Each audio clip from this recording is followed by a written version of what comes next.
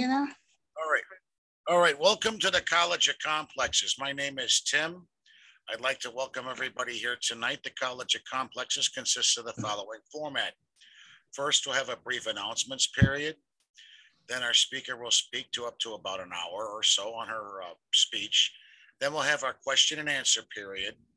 And after our question and answer period, we'll then have our infamous rebuttal period where you can rebut the speaker on or off topic. You'll each get a certain amount of time. And after that, we can then, we'll close out the meeting about 9 o'clock or so. And if you want to stick around and chat for a while, I'll keep it open till, the cows come home or whatever. But we usually get some things in. So the formal proceedings will end about roughly about 9 o'clock. And again, there's two rules of the college that we'd like to adhere to. One is no personal attacks, and one is one fool at a time. And, I'd like to welcome Bob and Raj and everybody else tonight, Makeda and Michael. So Charlie, if you want to take it away with the announcements, go ahead. All right, welcome everyone to meeting number 3,644 of the College of Complexes, the playground for people who think. First of all, we have a Google email group and a meetup group, which both function pretty much the same way. If you sign up for these email groups, you'll get one or two bulletins announcing the upcoming program of the week. There's not much traffic on them.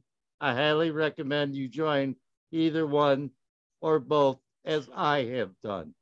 Okay, although I am not a capitalist, I will give an advertisement for our upcoming programs.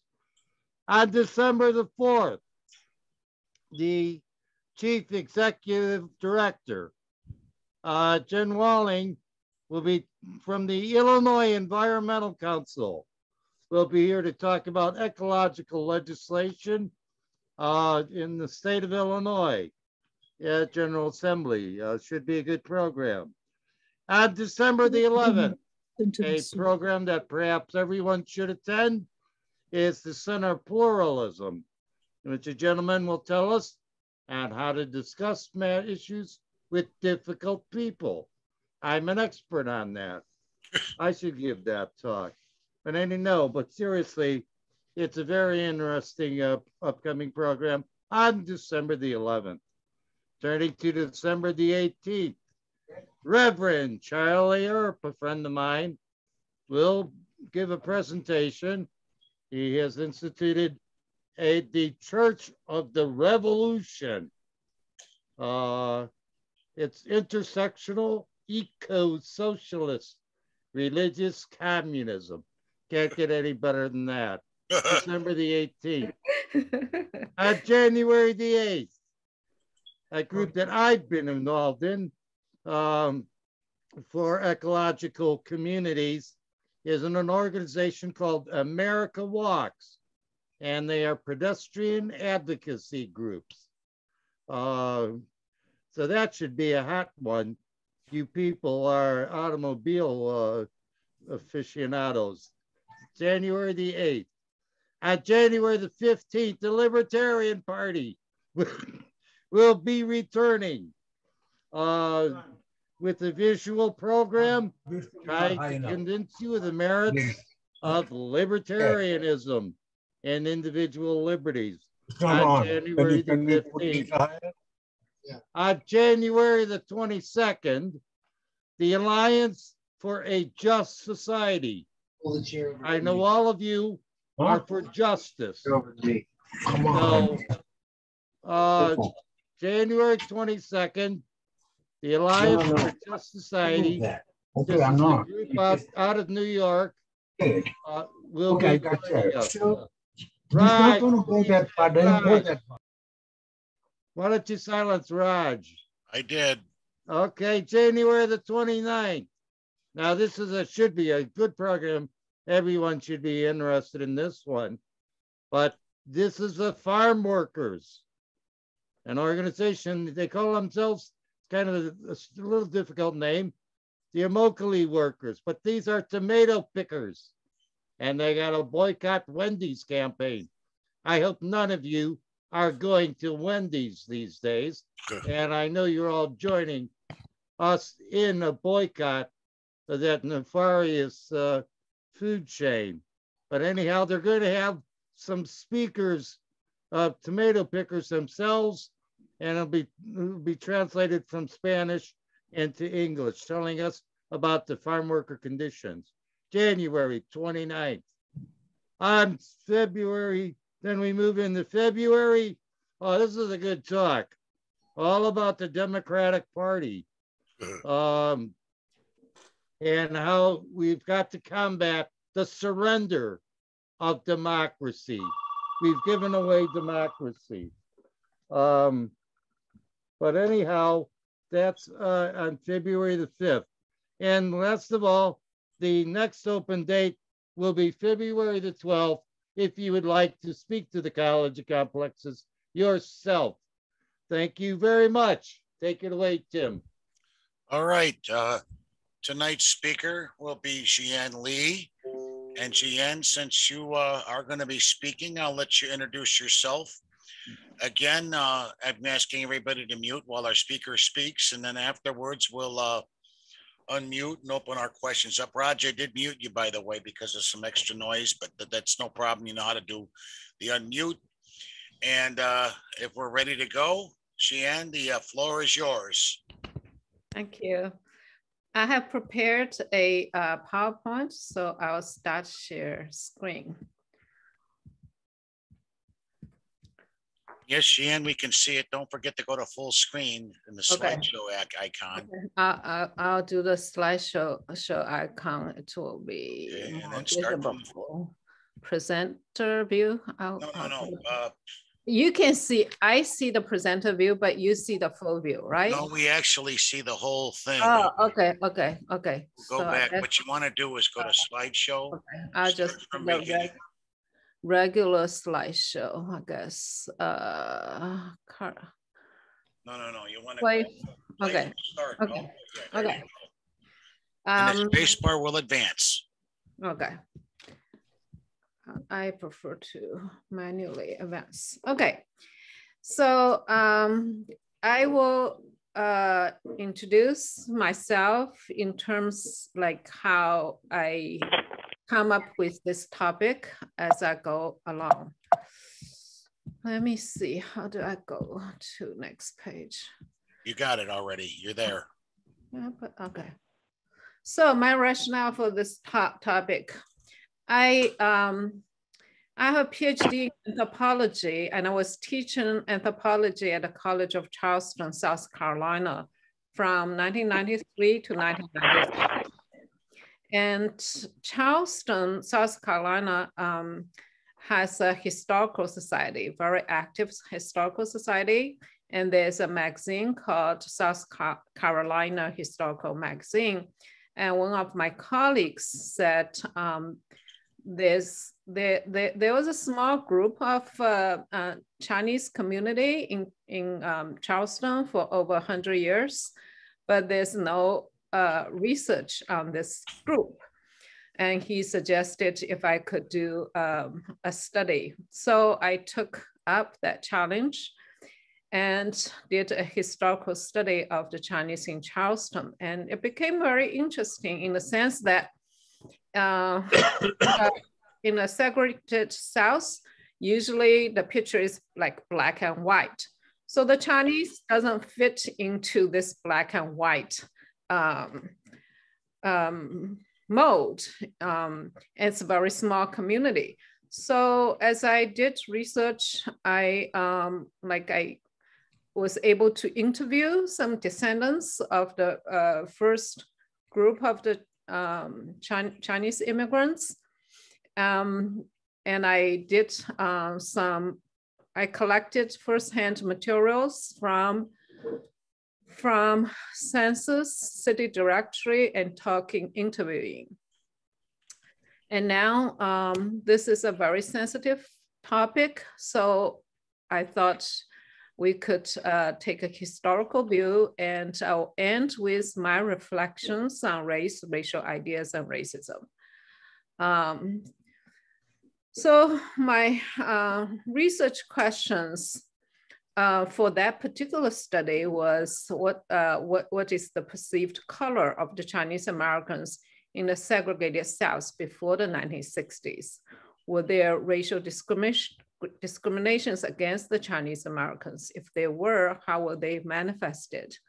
What are the lessons can we draw from this study? Of course, my research and reflections on race, racial ideas, and racism, and I will put that at the end. So some of you may have already known about this Jim Crow laws between 1870s and 1965. And this is historically very significant because even when I was doing the research, I was presented with this black and white manifestation in the city directories. There was the city directory before 1965 had a white section and a colored section. Of course, you know, the schools and bathrooms and all these, they had two separated sections.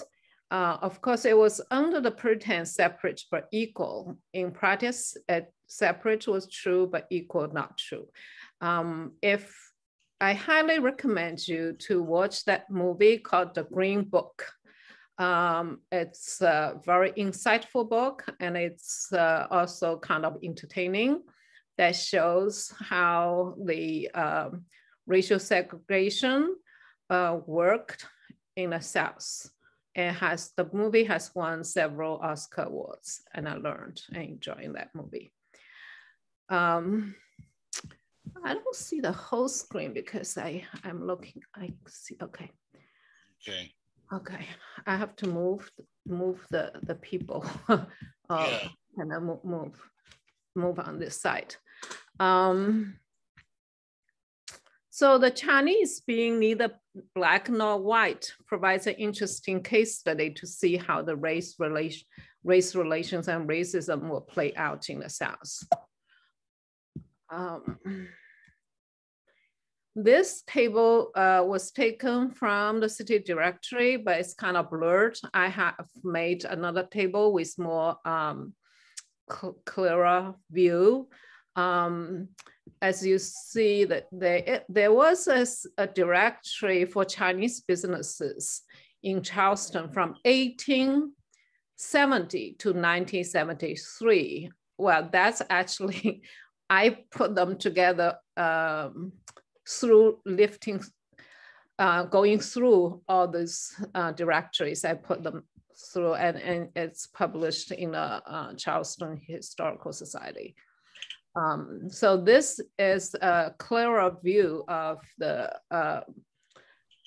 kind of businesses Chinese Americans were engaged. There were not many, but it's kind of giving you a historical perspective. So usually the new immigrants, especially the Chinese, were engaging these laundry, restaurant, grocery stores throughout the country. But in Charleston, there are very few restaurants or grocery stores, but a lot of laundries. Not a lot, but that's just because it was so small. So you can see even as early as 1880 to 1889, there were 1 to 5 laundromat. And then there are quite a few until 1970s, 1960s. By the 1960s, the rise of washing machine kind of drove that need for laundry, and there were just fewer. And this is a newspaper article about the description of these Chinese laundromat owners, and they talk about they worked very hard all year round. The only day they have off is celebrating their Chinese New Year. And at that time, they still wanted to go back to their native land, many of them. Some findings in terms of like what I mentioned, Chinese being neither black and white, but the two sections. In the city direction, there's only like white. It's usually like white, black. So how would Chinese fit into that classification system? I looked through from 80s to 1960s. The Chinese, Charleston Chinese have been classified as white or colored or Mongolian in census. It's not consistent. It's not consistent not only in the city directory, it's also not consistent in the census, it's not consistent in other southern cities and states. Sometimes they were classified as white, sometimes they're colored. And of the 3 marriage licenses found in the probate court of Charleston, one Chinese man married a white woman, another married an African woman, and the third married a woman of brown color. So there's some variations in terms of classification.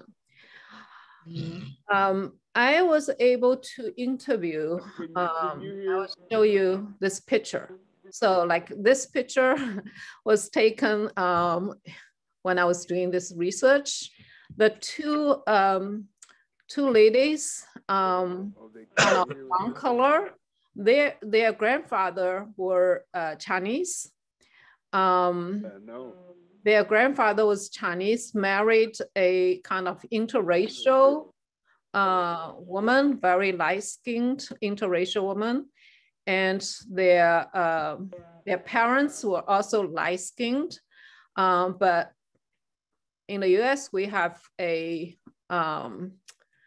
we're still kind of use this 1 drop of blood. If you have like 1 drop of blood of blackness, African-American heritage, you are considered as black. But in reality, they had some Caucasian backgrounds, Chinese, black, but by the time I interviewed them, they considered themselves as Afro-Chinese.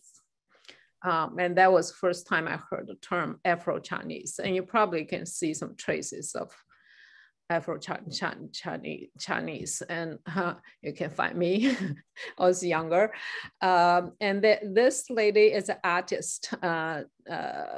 She's Chinese ancestry, and she did an art exhibition of laundromat.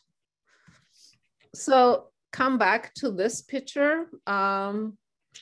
And this is like the two sisters I interviewed, Afro-Chinese. I showed you the picture. And I did some historical study, and then I called and I tried to find descendants to talk with, so that these two had some pictures and recollections of their parents and grandparents and uncles and cousins and nieces' experiences. So I was able to get some firsthand material. So the first picture on the top, you can see in the middle as a Chinese man, and next to him is well, probably it's hard to see. I would say a mix. She is not 100% Caucasian, not 100% African, but by usual standard in the South, she will be considered as black. And that's the son. And these were in the middle. Actually, in the middle is the mother. See, she's light-skinned. And then the two sisters. two sisters, and that's the two sisters up here when I interviewed them. They were third generation. So some findings from a history of the Chinese in Charleston. One of the questions I had was, would the Chinese descendants go to white school or black school? It was very hard to find because the ones I interviewed, so I was able to interview two families in some depth. The one family is this Long, Charlie Long, Mammy Long, Long family, L-U-M, Long family. They were considered as Black by the locals. So most of them went to Black school. One of the relatives, cousins or nieces, the family and children were very light-skinned. So there was such a thing at that time called pass. Some Blacks, they were, these are not very accurate terms, but I have to kind of use them in this context. So the background I mentioned, there is this one drop blood theory. If you have one drop of Black blood, then you are considered as Black, but they also have some Caucasian and Chinese. So the skin color can vary from relatives. Some were lighter, almost like as pale as white. Some are darker. So the darker ones, they will have to go to the Black school. And if they are wealthy, they go to the local Black private school. If they appear to be light and white, they can pass and go to white school. So they told me a story of one of the relatives that family was very light, and they tried to pass and go to white school. In order to be successful to go to white school, the white public school is better than the Black private school. So they try to go to this white school, and in order to go to the white school, they have to make a decision to distance themselves from relatives who are darker. And they also go to a church that's not associated with African Americans. And they were able to go to white school for a couple of years until someone reported to the school that they are actually, they were Black and they have relatives who were Black. And after the school received the report, they were expelled from the white school. So that's from the Long's family and their experiences. And then I was able to talk to a person, is like pure Chinese by the name Robert Miller. Robert Miller. So this is Robert Miller's family. When I talked to him, he was already in his 80s. His biological parents were Chinese, and you see the name Chu Chao Chu Lily. The biological parents left the US and went back to China, but this boy, he didn't want to go back. He was already staying with the foster parents, who probably were kind of relatives, not the foster mother, but foster father was also Chinese. So he stayed and he lived with the foster parents. I'm not sure how he got the name Robert Miller to be more accepted by the mainstream. The mother was actually German. The father was Chinese. He told me he actually had two names, like a name that he just used, Robin Muller, but probably in more formal documents, he would use his last name, more Chinese last name. So when I was able to talk to him, I was like excited. I wanted to know, which school did you go to? Did you go to white school or black school? And he told me he never went to school. He was homeschooled. And I asked him, why were you homeschooled? And he said he was homeschooled because his parents said he was sickly most of the time, and it's better to be homeschooled. And then I was able to interview another lady, a Caucasian lady in her 80s. And she said, oh, I remember this Chinese boy used to like be friends when we were really like in elementary school. But then I heard just like when they were probably started to go to middle school. And she said, I heard the school said like, the white school wouldn't accept the Chinese to the white school. So in a way, his parents, that's what I later I put down is ignorance of bliss, because he was never told the real reason he didn't go to school. His parents probably wanted to shield him from racism. Just like their family was relatively well off. They owned a farm. So he was homeschooled and he never knew why, but I was able to talk to someone who remembered him and told me he was not accepted by the white school. So this picture at the bottom right is his biological parents. And the picture on the top of the right corner is the foster parents. You see the lady is Caucasian, father was Chinese. He was pure Chinese because that's his parents. And he also told me incidences of his parents. They owned a farm and they have like farm hands, and farm hands will be black. And his parents discouraged him to play with black kids. But the town also has a citadel. And at the time, there was some Chinese cadets attending the citadel. And his parents were very encouraging him to get to know the Chinese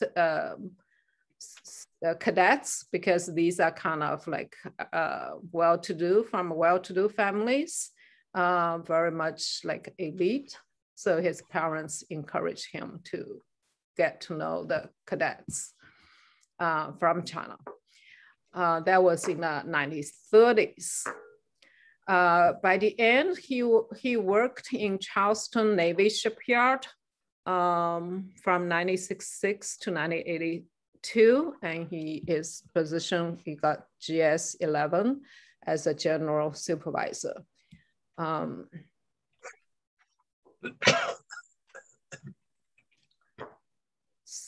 So now I just come to a little bit more theoretical aspect of this. The fluidity of the concept of race. The Jim Crow laws laid out strict segregation based on the skin color, but that's mostly black and white. The status of Chinese is, since it's neither black nor white, if a small population like locals, they didn't really know how to categorize them. So they are very, so for this kind of the status of the Chinese, their status are more based on their socioeconomic status. If they are only if they were poor, they are more likely to be regarded as closer to Black. But if they were wealthy, and especially wealthy and well-educated, they were more accepted by the mainstream whites.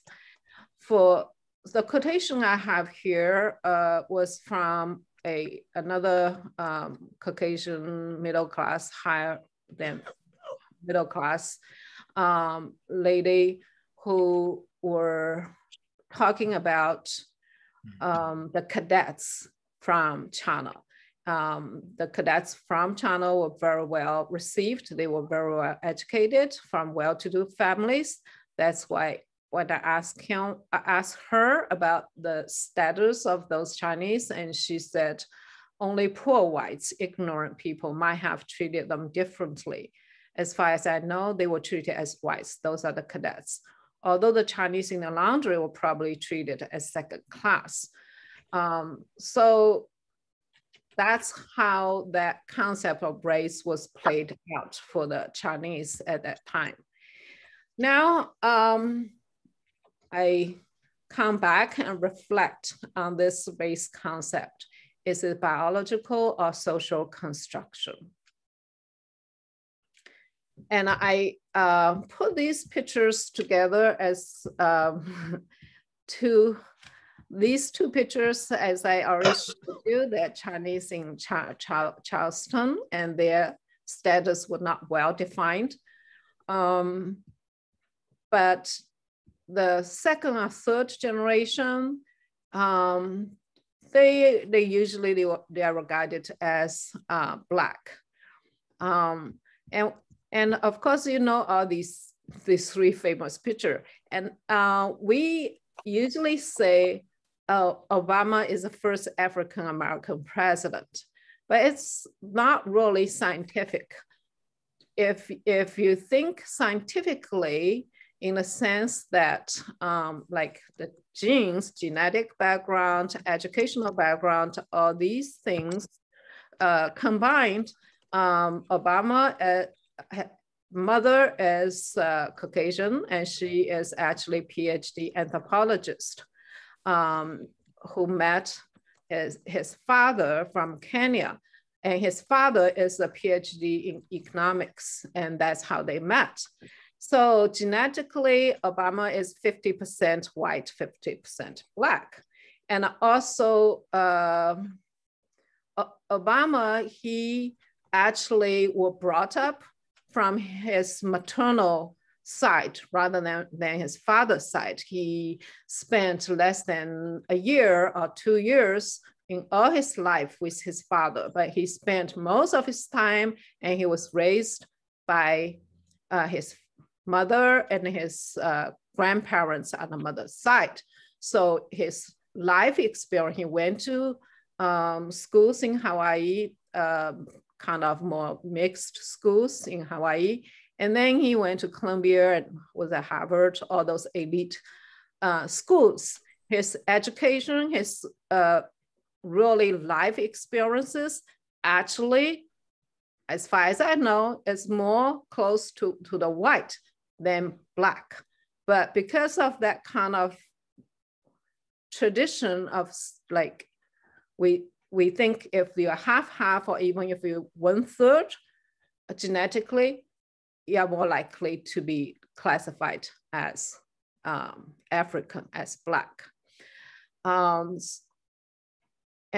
Kamala Harris, her parents were India and Jamaica, but she was also, like, she's Indian, Asian Indian. And both of her parents also PhD and professors and highly educated. But because she appears to be darker, she's also considered as Black, African-American, but actually it's not quite scientific. It's not in, so the third picture, Woods, Tiger Woods, And he gave himself a name. Now I have to move, see if I can move. He has too many things. He said he's a Cabolination. So his parents and grandparents has heritage from Caucasian, Black, American, Black, and American Indian, and Asian, like Philippines and Chinese. So he is like has all these backgrounds, but when we look at him, most people think like he's Black, but he could have as much Caucasian and Native American and Asian in him. But in our vocabulary system, we still inherit that bias perception that if you have even one job of Black heritage, then you're considered as Black.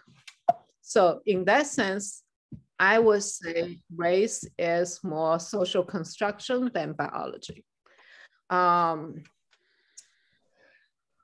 Now I'll go into a little bit more detail of the theory aspect, race, biological or social construction, race and genetics, IQ and the bell curve theory, anthropological perspective on race. Since I've limited time, I'm not going to go anything in detail, just give you a general outline. Broad consensus across the biological and the social sciences. That's from more like scientists working in this field. Broad consensus doesn't mean 100%, but most people who work in this field recognize that humans are remarkably genetically similar, sharing approximately 99.9% of the genetic code with one another, or with one so-called race and another. The wide individual variations in phenotype, such as skin color. Phenotype is the visible aspect of the gene expression. So skin color is an example of the phenotypical variations, arises from both genetic differences and complex gene environment interactions. The vast majority of this genetic variation occurs within group or within the races. Very little genetic variations differences between groups or races, which means within the Caucasians, there are a lot of genetic variations, or within Asians or Africans, what we consider as the race. There are actually a lot of variations. So there's in genetics, there is this phenotype and genotype.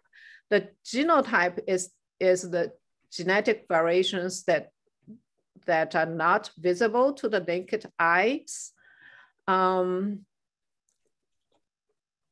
But in the genetic studies that they can say, they can see there are actually a lot of variations, the genotype differences within the groups or populations or races. But actually between the groups or races, there are very little genetic variations. These are not naked to the eyes, but scientists can tell. Race, IQ and the bell curve theory. This bell curve theory, the well-known book, published in 1994 by these two authors. They try to find correlations between race and IQ, and their main findings is that IQ is substantially influenced by both inherited and environmental factors, and it is a better predictor of many personal outcomes, including financial income, job performances, crime rate, etc.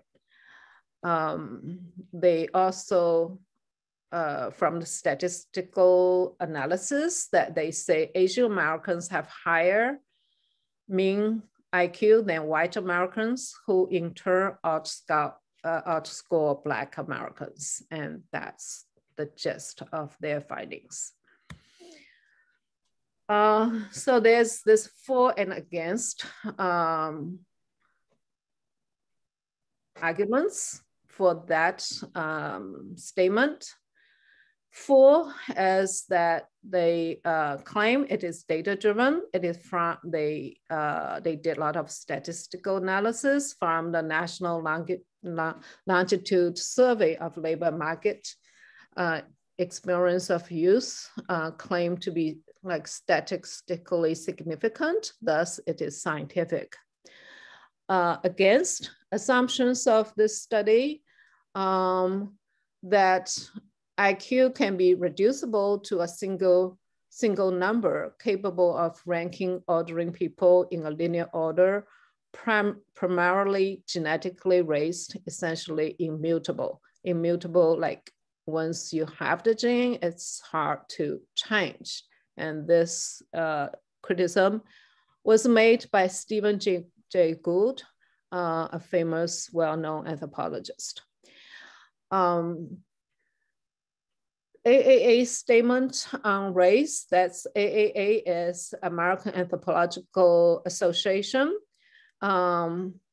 says there are more genetic variations within the racial groups than between the groups. Race is a social construct invented in the colonial American during the 18th century, and the statement is quite long.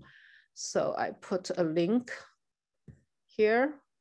I can send you this link.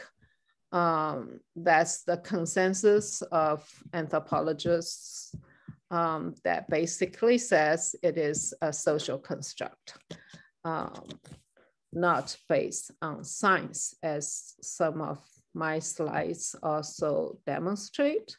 Let me see. Later on, I'll send you this link through.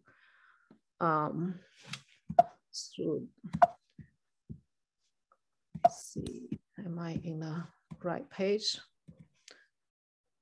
So if you just like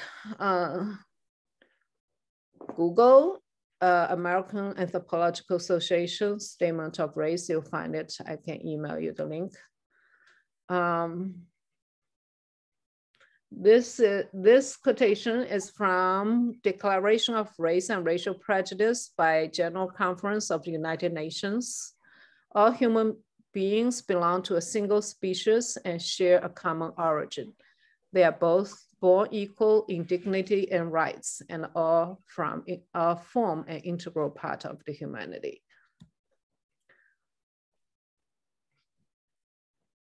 So here is my reflections on race, racial ideas, and racism.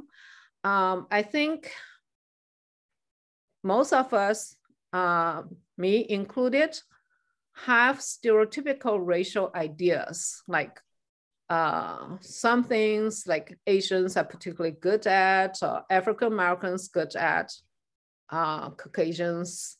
We have stereotypical views. But I wouldn't label these stereotypical racial ideas as being racism, because if once you label it as racism, it makes people very reactive and say, I'm not racist. And it also kind of cheapened the gravity of the concept of racism.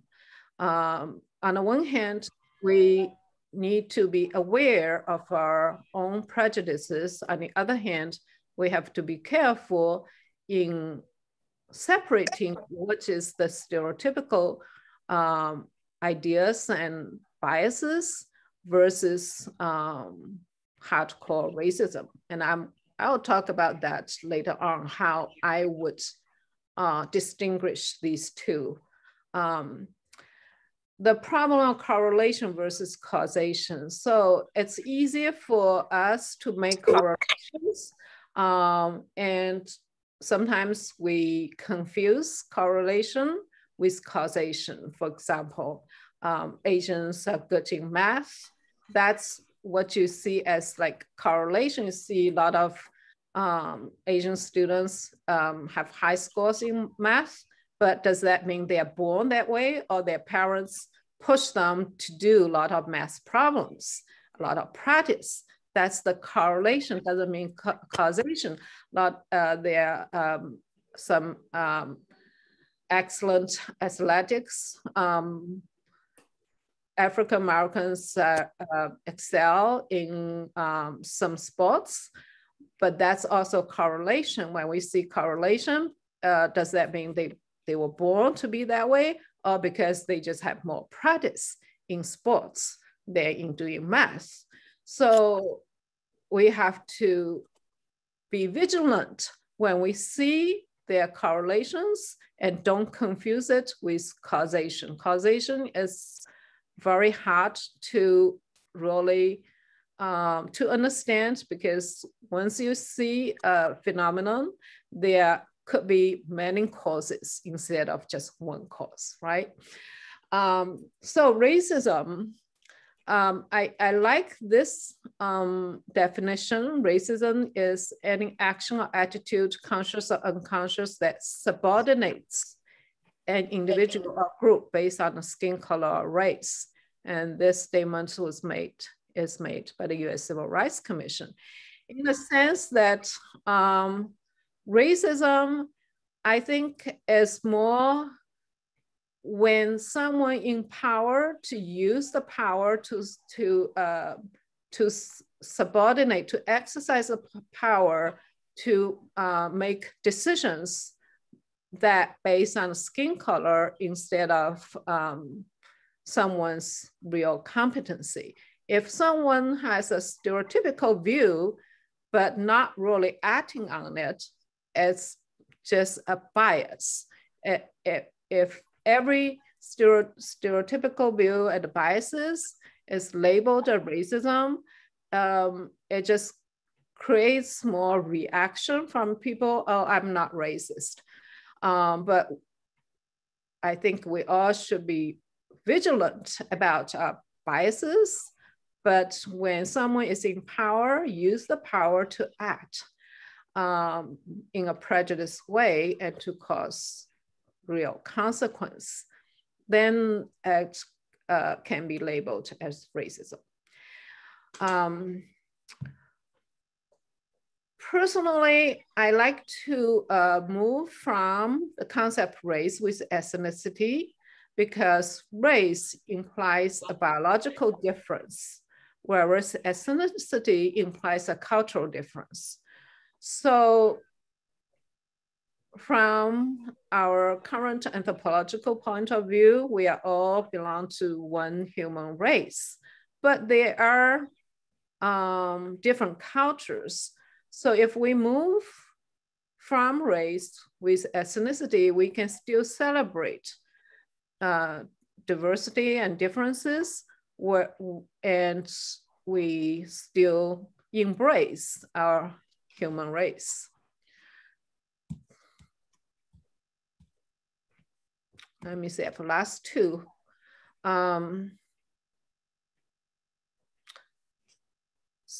Ethnicity, race, and subcultures. So I just mentioned my preference to move from the concept of race to ethnicity, ethnic groups, and they are, also can be considered as like there are many subcultures, not only race, but there are other like religion, sexual orientation, subcultures.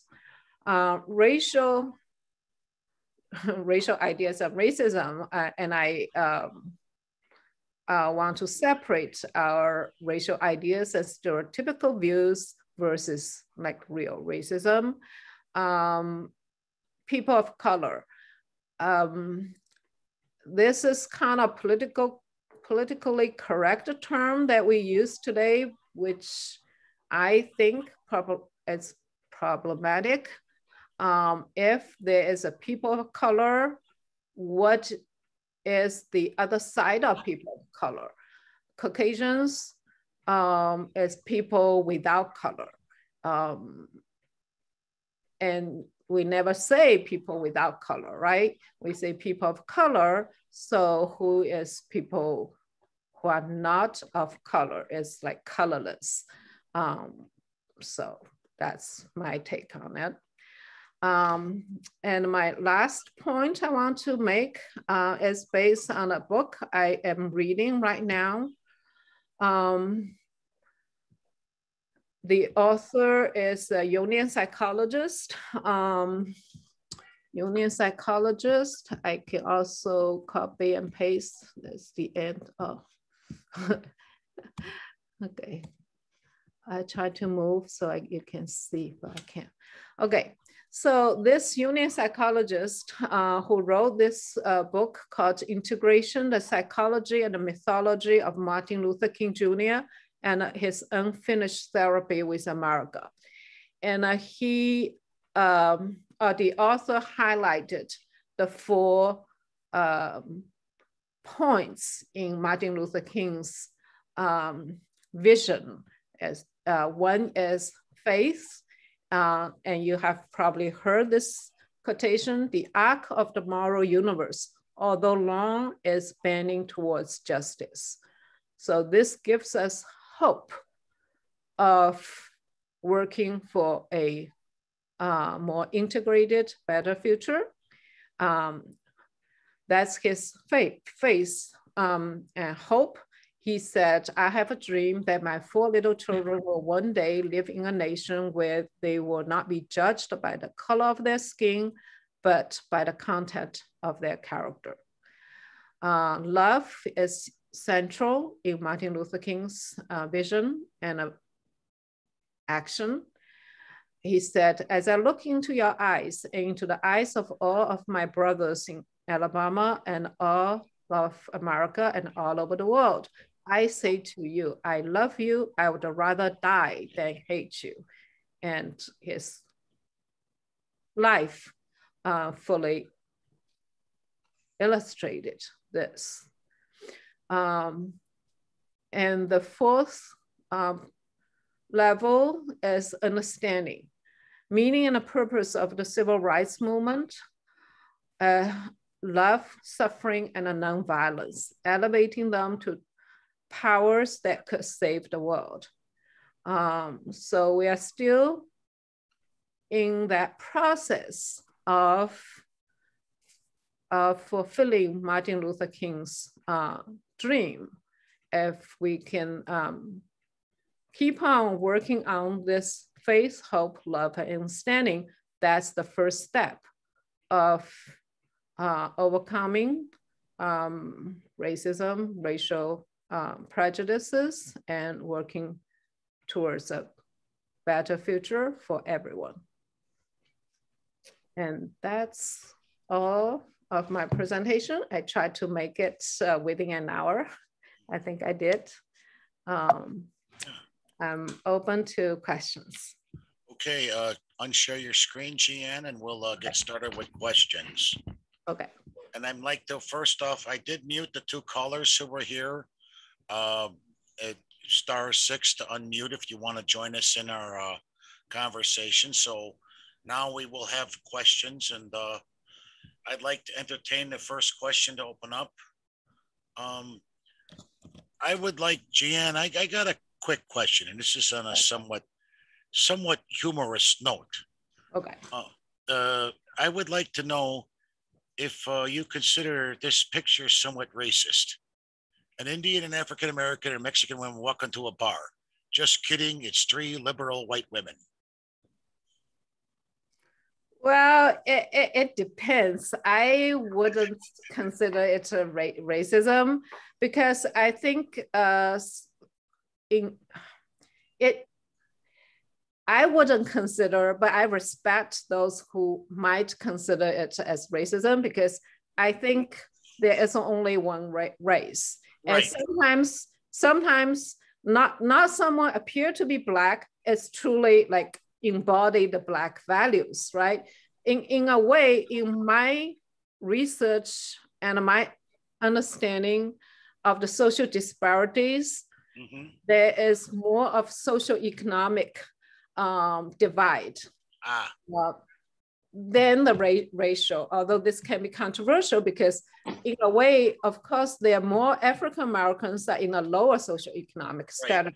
But today we know there are a lot of poor whites too, right? And the poor whites, there is a reaction against the values that put forward by Martin Luther King. So the so-called like race and a socioeconomic class is so much well intertwined and so hard to discuss because one concept, even race, is difficult to discuss, and socioeconomic class is also difficult. And that when the two are entwined, it just presents so much challenge to make it objective and not controversial.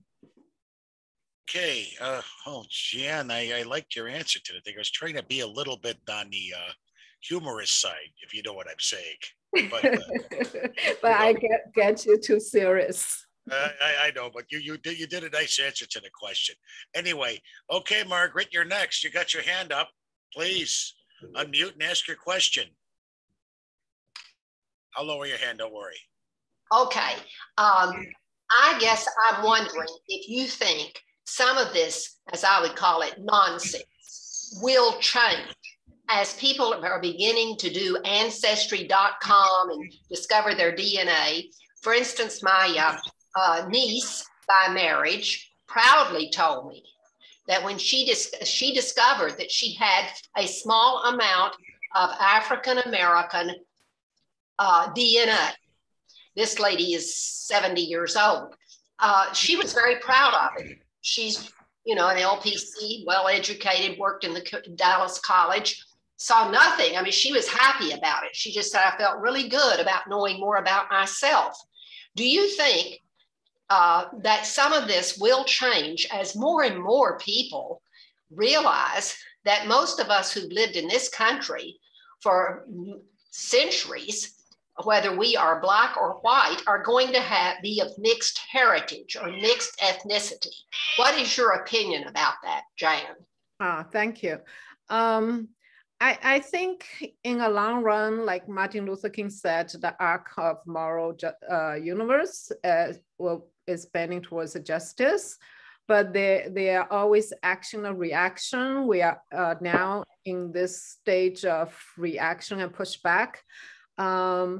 In like reality, if more Americans do a genetic testing, more than I would think, like more than probably 50% or even 70 or 80% of Caucasians will find that you have genes from African Americans or Asians or Native Americans. Studies show there are very few pure blood, and that's just substantiated by research. But then there are a lot of people who don't do that kind of in-depth studies or do the genetic testing. Okay. All right, Janice, you're next. You have your hand raised. Thank you.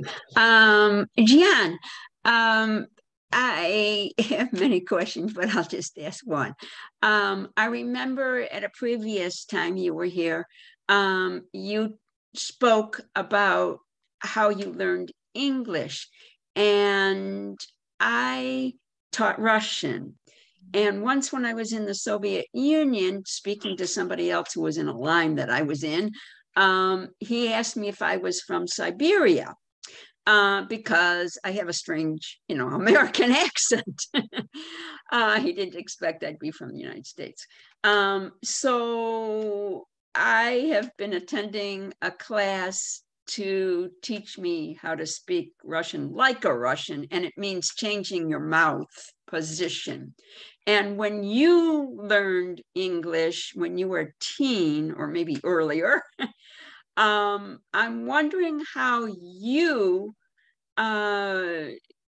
came to form English without very much hardly any accent. You mean right now or before? Yeah, right now. Well, thank you. I think a lot of it is practice. And I've been in the States for over 30 years. Like I'm in the States longer than I was in China, and I have been a language teacher all my life. I used to teach English as second language when I was in China. Now I teach Mandarin, so I pay attention to language. There is an interesting theoretical question to what extent language impacts the way that we think and cognition. And that's another topic. I think to some extent it does impact, but we never know to what extent that it does impact.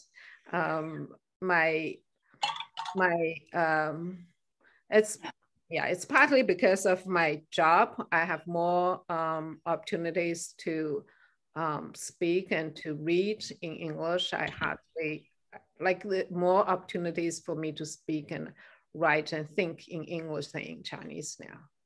Well, you're in Texas, and you have not adopted a Texas accent yet, but but if you've been here for about 30 years, you hear our accents all the time. So that most helps. of us here in this forum don't have Texas.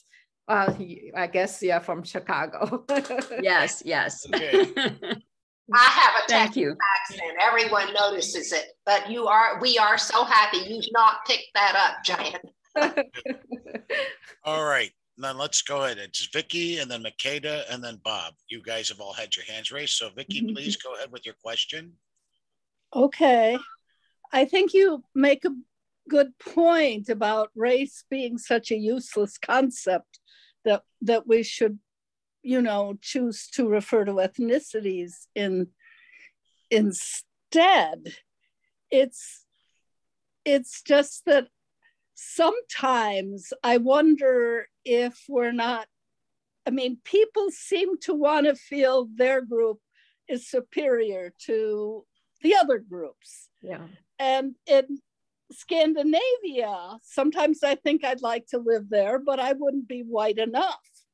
But it seems there's less conflict and there's so much less diversity. And it might be a total bore, but I think there would be less conflict. And aren't we somewhat hardwired to be wary of those who are different from us? Isn't that part of the basis for the conflict? And whatever can be done, I feel hopeless about it. Really. Well, yeah, good question, good observation. I have read something to the extent that it might be hardwired for us to recognize differences, group loyalties of your own group. But on the other hand, recognizing the differences does not equal the value judgment. Especially does not equal to racism, in the sense that I know we are from different cultures, and my culture is superior to your culture. Most cultures think that way. Chinese think Chinese culture is superior, and Americans think American culture is superior. Then if you come to Japanese, they think their culture is superior. So that is not particularly exceptional. And the cultural difference. So of course, if I have to be objective or scientific, I don't think any culture should assume a superiority. We should learn and respect other cultures. Having said that, cultural difference and biological difference is different. So if it's cultural difference, you will say something like, when you adopt my culture, then you become my own group. But racism is, you will be condemned as an inferior race because it's genetically determined. And that genetic determination of race is the foundation of racism. I cannot change my skin color. I can change my culture. I can learn. I speak perfect English. I know different cultures, but I cannot change my skin color. But I'm not totally Black, but I'm a person of color. I cannot change my person of color. And that's where the racism comes from. And that's how the African Americans find a especially hard in being like on a par with the Caucasians if we consider biological difference as a key determinant. So that's why I propose that we say ethnicities. We come from different cultures. We recognize different cultures, but we are not genetically different. We are all 99.9 genetically similar, right? So that's a difference between racism based more on a genetic determinism versus cultural differences. Thank you. Okay, and then Makeda, please go next when you're ready. Okay, boy, I have a lot that I could say here. I took some notes. There were some things that I agreed with, quite a few things, and a couple of things that I didn't agree with as much. But overall, some of the things that you said, I've actually lived. And so, you know, you were, when you talked about passing, for instance, and you weren't sure if that was the correct phrase, that is definitely the correct phrase. And I remember my mother talking about how my grandfather, who was biracial because his father apparently was a slave owner and his mother was a slave. So he looked like a white man with blue eyes and very light skin, similar to, you know, many white people who I have seen or encountered. And so when she was a little girl in the 50s, my mother is 77 now, but I remember these stories from when I was a child. She'd go places with him, and she told me about how at one point someone stopped her and said, "Little girl, is that man bothering you? Leave her alone." And she said, "No, this is my father." And she told me about how there were establishments that she couldn't go into, but of course the family wanted to do certain transactions or get certain items. So she was a teenager and he'd tell her, stay outside. He'd go in, he'd do whatever he needed to do, and he'd come back out.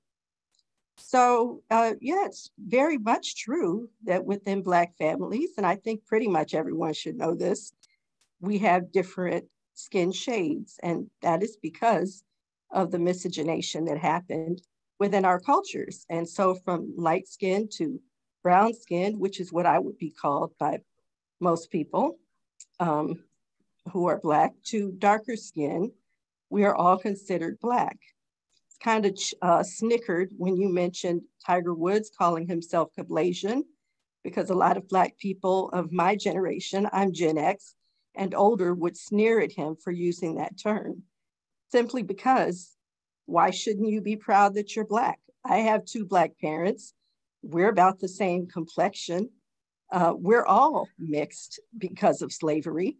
And so just because you're mixed, the one-drop rule, that's what it's called, the one-drop rule, does apply still within Black culture. It's really funny though, because if you really want to take it as far as they did in colonial times, even Russian Alexander Pushkin is Black. He's what they called an octoroon, meaning that you're 1/8 Black. And so a lot of people might not know this, but there's some Black history circles where they'll say, hey, The Russian Alexander Pushkin, did you know he's Black? So in this day and age, people might say that's taking it far, but in those times, it would be quite accurate. And really, he should be relegated to the back of the bus if people in the society knew that one of his great-grandparents was Black. Of course, there's a lot of mixing, and so there's a lot of that. A lot of people have some African-American heritage who may not know it, and most of us who are African-American know that we have some Caucasian heritage. As far as Kamala Harris, this is a question period. So, yeah, so am I finished? Is my time up? Sorry, I don't want to monopolize the time. So we have a rebuttal time. So right now, I'm more interested in hearing both your question and aspects that you disagree with me, so I can elaborate. The things that I did, most of what you said, I agreed with. I would say for Kamala Harris, I mean, a lot of these things are, I mean, Black people, it really is a social construct. It is fluid. I like that word. My understanding is at one point, Italians were not considered white. Possibly at one point, I know the Irish were discriminated against. It's possible that they weren't considered white at one point. It's all very political. It's all very much a social construct. And yet there are some biological elements of it, obviously. And definitely Black people are not just a race, but we're a culture. I mean, we have our universities, we have our churches, we have our customs. And so ethnicity is quite accurate. We are both considered a race. So my question, let me give you a question. You need okay, the question is a Q&A time. Surely. Okay, so the question that I have is, do you what are your thoughts about how your parents would, or other relatives that you have would feel about the way the Chinese were classified, and how it was very difficult to classify them, and how they were really treated as white or not white based on economic standing rather than race? What do you think your family members would say about the things that you've discovered about the way the Chinese were treated? Well, that's a very easy question. I'm the only one in my family who immigrated to the US. All my other relatives, they stay in China, so they have no clue. I mean, everyone is Chinese in China, so they are all like, I'm the only ones. I never talk about this with them because they want to understand. Right. Yeah. And I felt in the beginning, I felt it was kind of strange that I become a person of color because I never thought anything about my color. I'm just me. Like, why am I suddenly acquire a particular description of color that I was not aware of?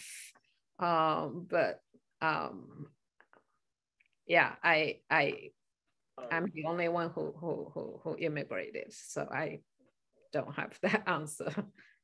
Okay. Okay. Listen, thanks for participating, Makeda. We appreciate it. Okay, and we appreciate you coming. So all right, Mr. Matter, you're next, I guess. Okay, Jian. So if I'm gathering this correctly, are you claiming that there are no differences in mean IQ scores between, and we'll use, instead of using black and white, we'll say Africans, Europeans, Asians, and Hispanics? Basically, I would say that there's no difference because you got mountains of data for years and years showing these very real differences. So I know that there's a data, but the assumptions of the ability that we can tell from the tests is assumptions itself may be questionable and skewed. First, the Chinese who came to the United States are selected. In like most of my friends have masters and PhDs, and their kids, they know like their kids will go to college, not only go to the college, they will go to Ivy League colleges. None of them would ever question their kids would not go to college. So this is very selected group, and also in Chinese culture. They do have to have a certain entry score to get in these colleges, though, right? I mean, you mean in China or in the U.S.? Well, either, especially the U.S. I don't know about China, but in both in China and United States. So I just want to illustrate that both there is this selected group of individuals. And also the cultural value of book learning. If you are good in book learning, and if you are selected group, you are most likely to do well.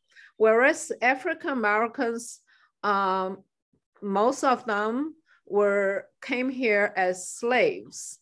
So they didn't have that kind of educational background.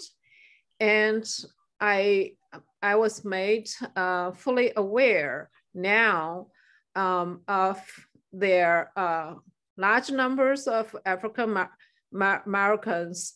Their parents have never been to college, and it is an accomplishment for many of them to finish high school. So if we are talking about the Asians whose parents have been to best schools and the cultural values of education with the same, the kind of tests that you have the Black kids, African-American kids to take, their parents who have never been to college, and they came as slaves, and their culture was destroyed as like come here being laborers, not only laborers, but slaves. They were not. Weren't there some smart slaves? I mean, these are the underlying. These are the underlying factors in impacting how well they perform. I know, like Obama. I read Obama's biography. His mother is a PhD anthropologist, and his mother woke him up at 5 o'clock and study.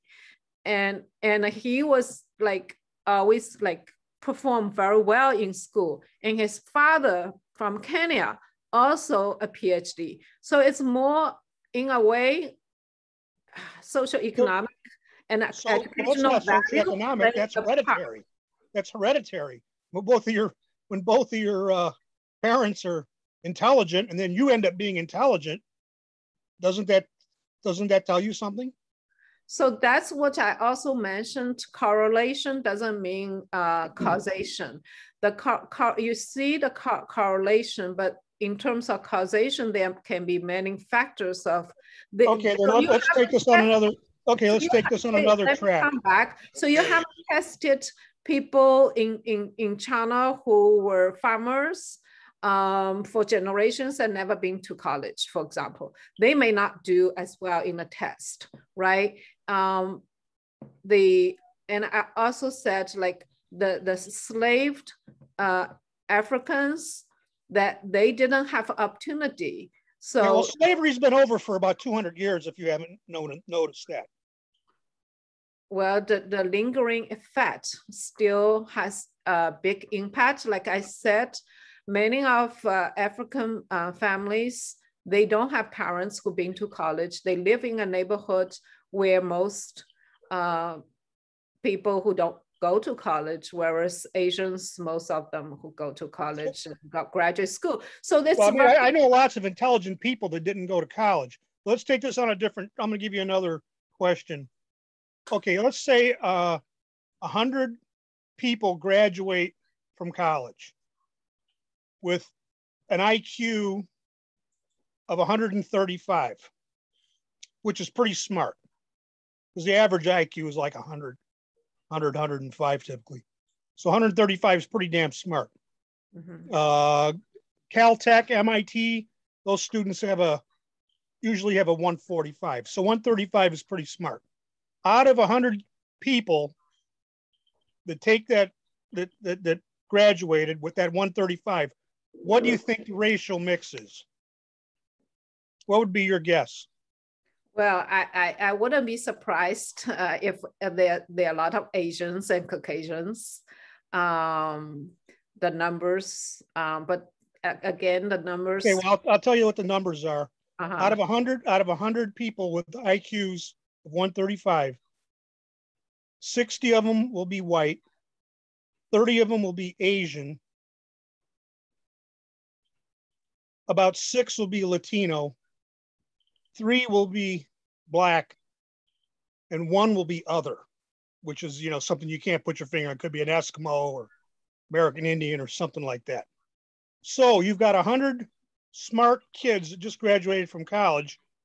Only 3 of them are going to be Black. If Google or Apple hired these 100 graduates and put them into positions, you know, entry-level positions there, and then when it comes time to pluck somebody out of that class of 100 and make them a board member or maybe a head of a department of engineering or something, the odds of any one person getting picked, it's already going to be 99-1 against them.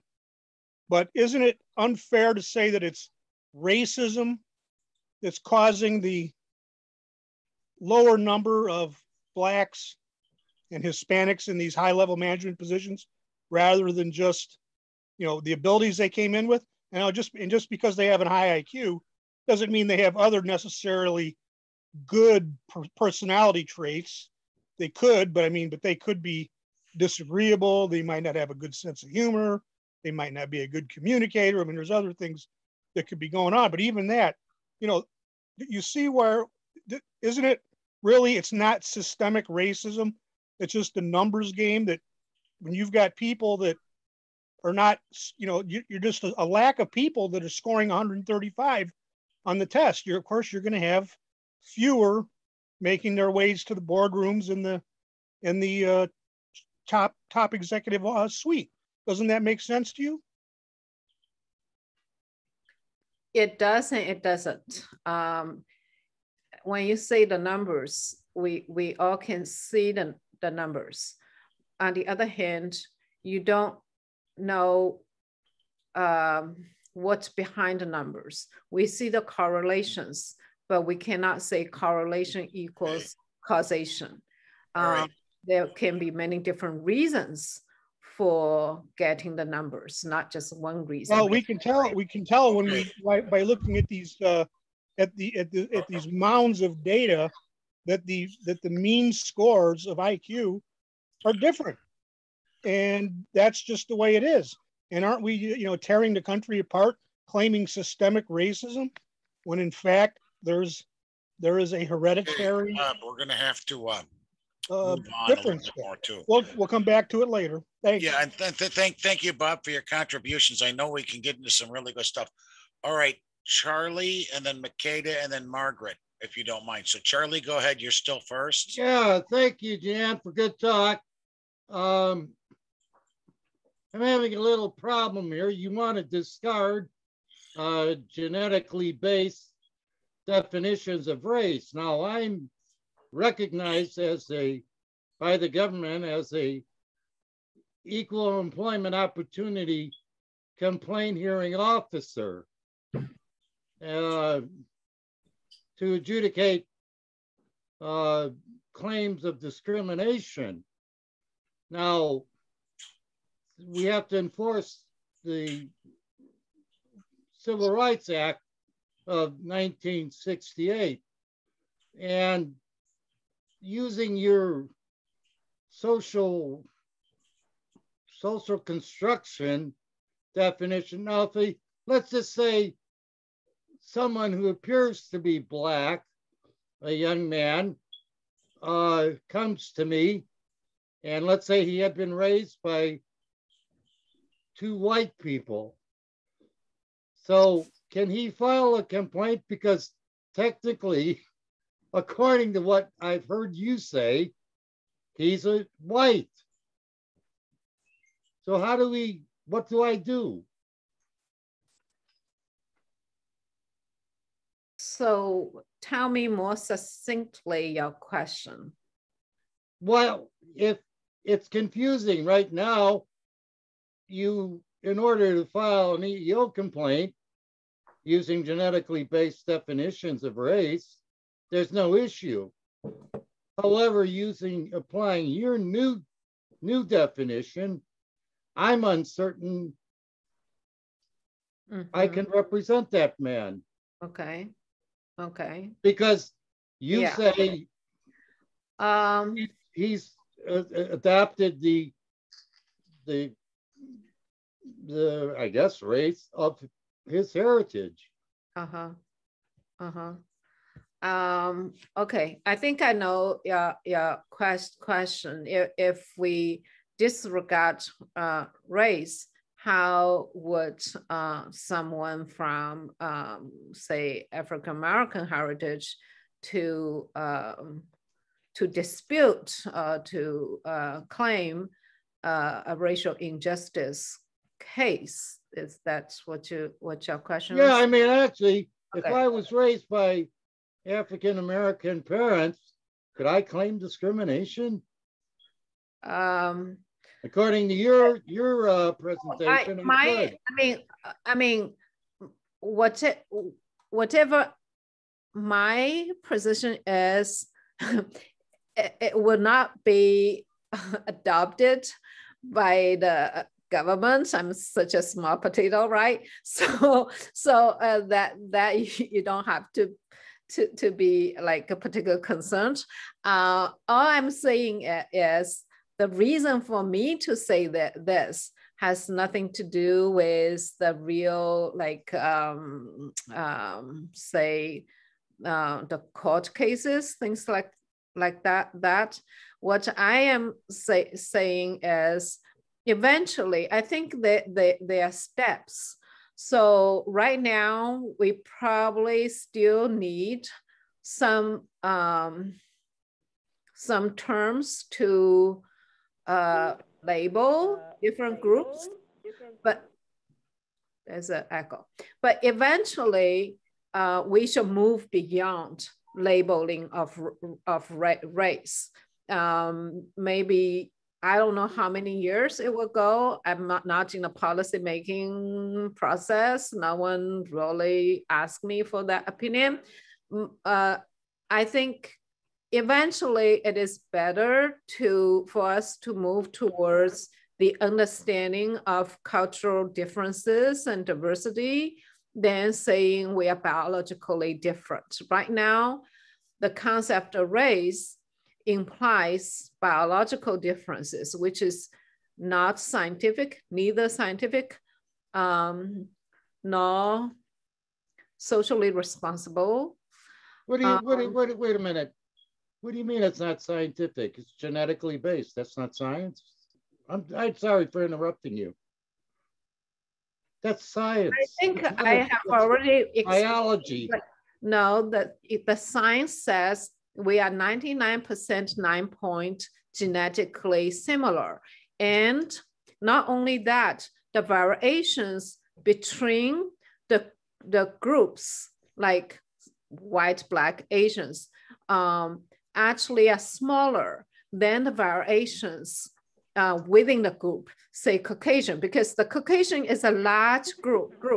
White people is like not just American or British, right? So you have Russians or whatever. They're a large group of white people, and they're a large group of Asians. They're a large group of Blacks. But the way that we are thinking mostly in the United States, like black and white, how things are different. But if you look scientifically, and that's like people who work in the anthropology field or genetic, like scientists, there is a consensus that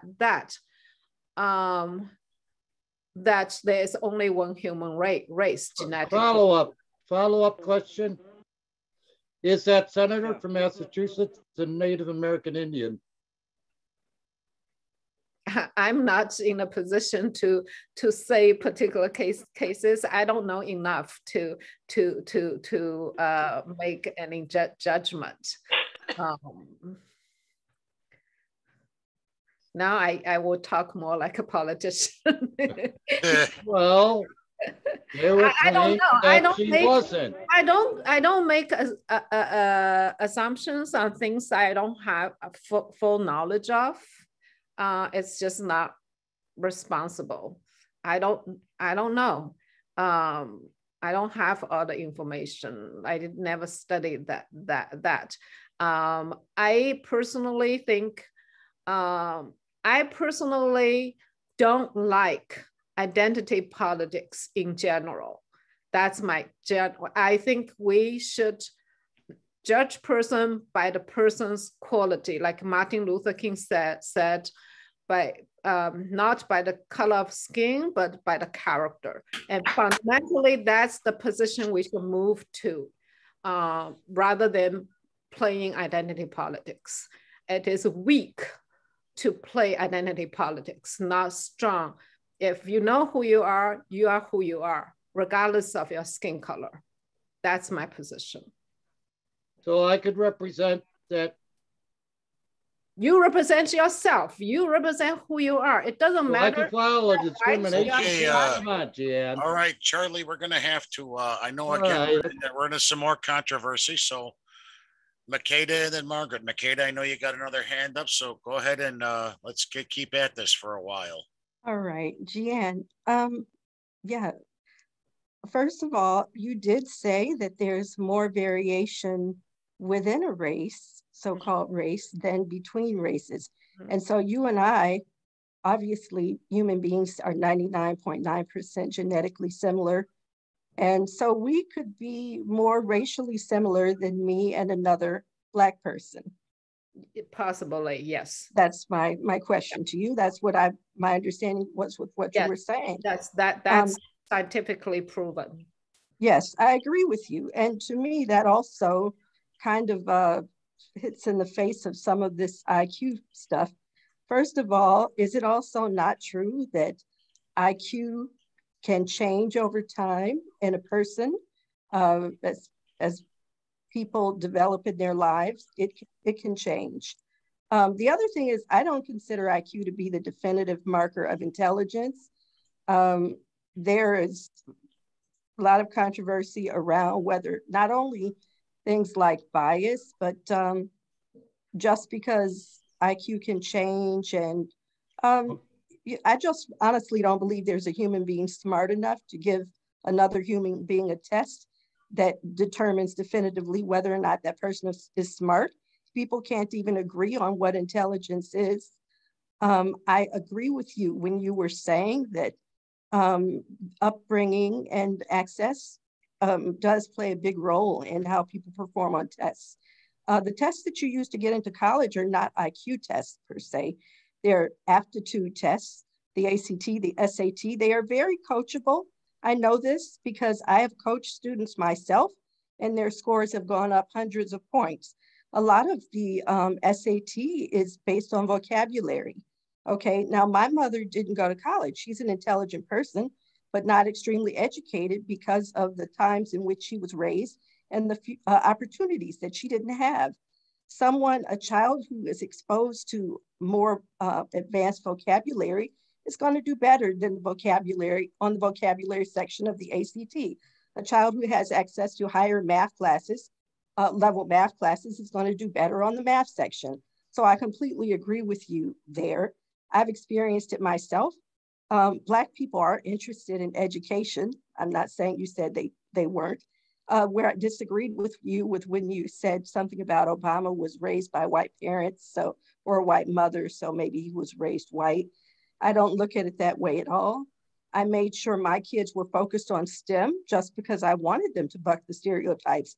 And my kids have done very well, gone to some excellent colleges. My oldest daughter actually did get into MIT, and I spent a lot of time coaching and training. She has 2 college educated parents, so she did better. I did better than my mother, but I was at a disadvantage not only because she wasn't as well educated, but also because of the school system I was in. And I see that firsthand. I was raised in a poor district in Detroit. My kids were raised in an upper middle class neighborhood. The education systems I see firsthand are very different. My kids have had much better access, and so they got into much better schools. Yeah. So do you have a question for me? I thought I asked you a question at the beginning just to follow the rules, but I'm finished now. Okay, do you have another question for me? No, I'm finished. Thank you very much. Makeda, thank you again. We're going to, like I said, we'll each get a chance in our rebuttal period to spout off for a while. Okay, Margaret, let's go. I just have a quick question based on something Bob was saying. I didn't quite understand. I gathered that 100 students who had graduated from Ivy League schools were tested maybe IQ wise, and that, you know, there were a very high percentage of the higher IQs were among whites, percentage wise, a high percentage. Well, what was the composition of that 100 students? How many of them were white to begin with, Black, Asian, Hispanic? I mean, if the percentages were very low, and I may have misunderstood the question, among the people of color, so to speak, versus the whites, well, were the whites not in greater numbers to begin with? I was just confused by the question. I may have misunderstood it. So, Margaret, is your question to us, Bob? Well, it was really, I just wondered if you understood it. He was talking about, and maybe Bob can elaborate. I think he's got his hand up. He does. Yeah, probably clarify what I was confused about. Okay, Bob. I think we're she asked a question. I know your hand's up. So yeah, that would be the distribution of the population of college graduates with 135 IQ. That would be the rough distribution of them. 60% will be white, 30% will be Asian, which is like way out of their percentage of their proportion of the population. And then again, 6 would be Hispanic, 3 would be Black, 1 would be other. That's what I just read in Charles Murray's new book called Facing Reality. Okay. All right. Now we've had several people ask questions. Who else has got a question in here? Do you have one there? I'm not familiar with the callers' names. Can you state your name and ask your question? Bassford. I'm sorry. Can you speak a little louder, please? Brom Bassford. Bassford. Okay. Please ask your question. Tim. Yeah, the question is, if people tend to socially decide how to use their society, their immediate society, the people they're going to relate to, by the difficulty of communicating with them, which would be lingual or identifying by social class or by the kind of way go as neighbors. There are all sorts of ways of your own age or sex or it's not all going to be based on skin color or other racial features. Uh, that uh, if you read something like Race and Class in a Southern Town by Pollard, I think 40s or late 40s or 50s, and was used in my sociology course back in college on South. Let's see, or something more recent, like Jared Diamond's book, Guns, Germs, and Steel, which goes into why some black people in New Guinea, up in the highlands, find that it's all these white people dominate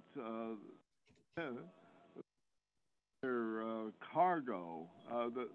That is the things that they want to acquire, and trade whatever they can to get, and trying to explain to him this Jared Diamond went into a long story about the development of the human race, beginnings in Africa, and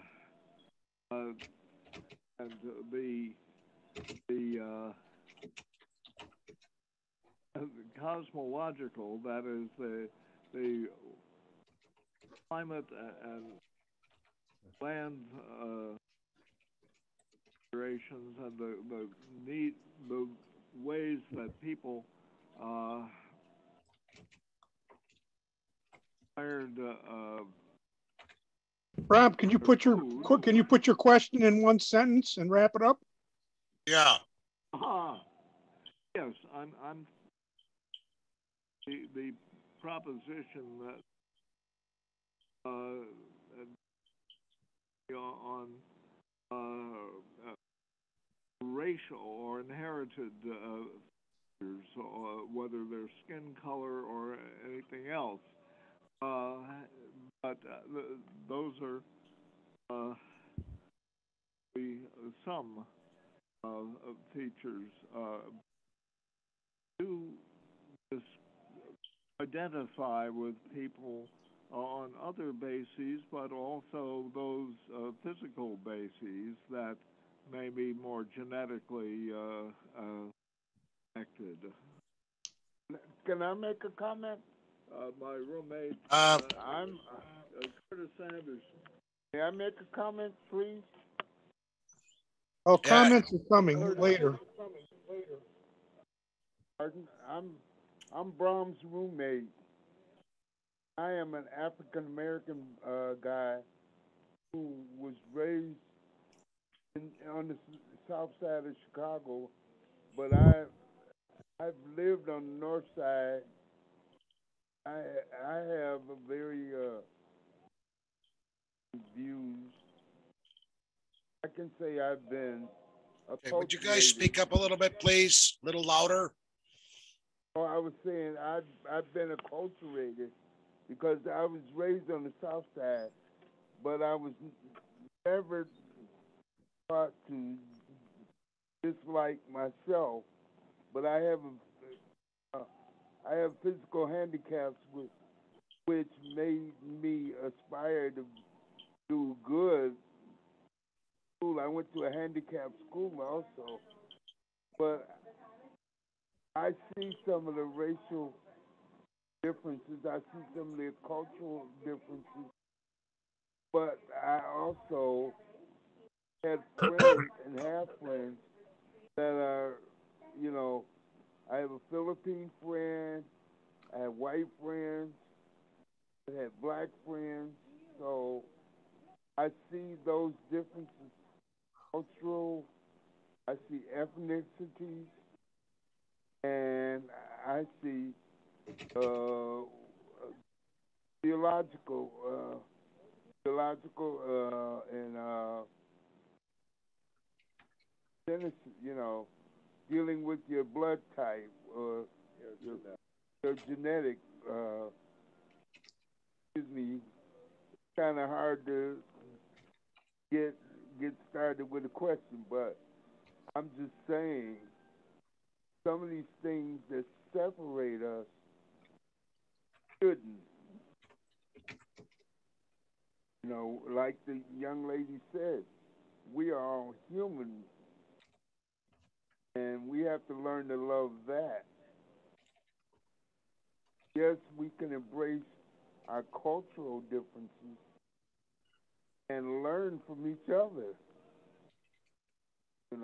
So thank you for letting me make a comment. That's no. Can understand. Okay, that's no problem. Jian, do you want to react to it real quick? I mean, what Bob and his roommate said. I think I have to reiterate in the sense that when we talk about race, we imply that's the genetic difference, like physical difference, separate one group from another. When we talk about cultures or ethnicity, we talk about more learned behavior. So from more like current consensus from anthropologists is that our behavioral differences is more cultural than physical because it's learned behavior. Like if I were still living in China, or if when a Chinese orphan got adopted by American couple and raised in the US, then this adopted girl, usually Chinese girls adopted here, their behavior will be more American than Chinese. They look like Chinese because you cannot change your skin color, but the language and culture will be more like the native. Whichever the country adopted as a young, from young. So it's behaviorally, we can all learn, culturally, we can all learn. So in a way that, in that sense, I think from more idealistic point of view that we should embrace people from different backgrounds as like one human race and celebrate different cultural heritages. Right. That's a more real, idealistic point of view, which in reality, it's hard to implement at this time. But I would rather start from an idealistic point of view than starting from assumption that we are so different. We are so different and there's nothing we can bridge the differences between different groups of people. I think we have to start somewhere. Right. And like you said, idealistically, might be okay, but we have to get rid of things that we feel separate us. We do have to stretch ourselves a little to. And we have who we are and who our neighbors are. Okay. We learn how to be from our parents, our teachers, and our surroundings as we grow up. That's hard to get rid of. I don't want to be, I tell Abraham a lot, I don't want to be mad, I don't want to be sad. So I've had a lot of challenges period. We all have a lot of challenges in life. I think that's what life is about. To overcome our challenges that we are presented with.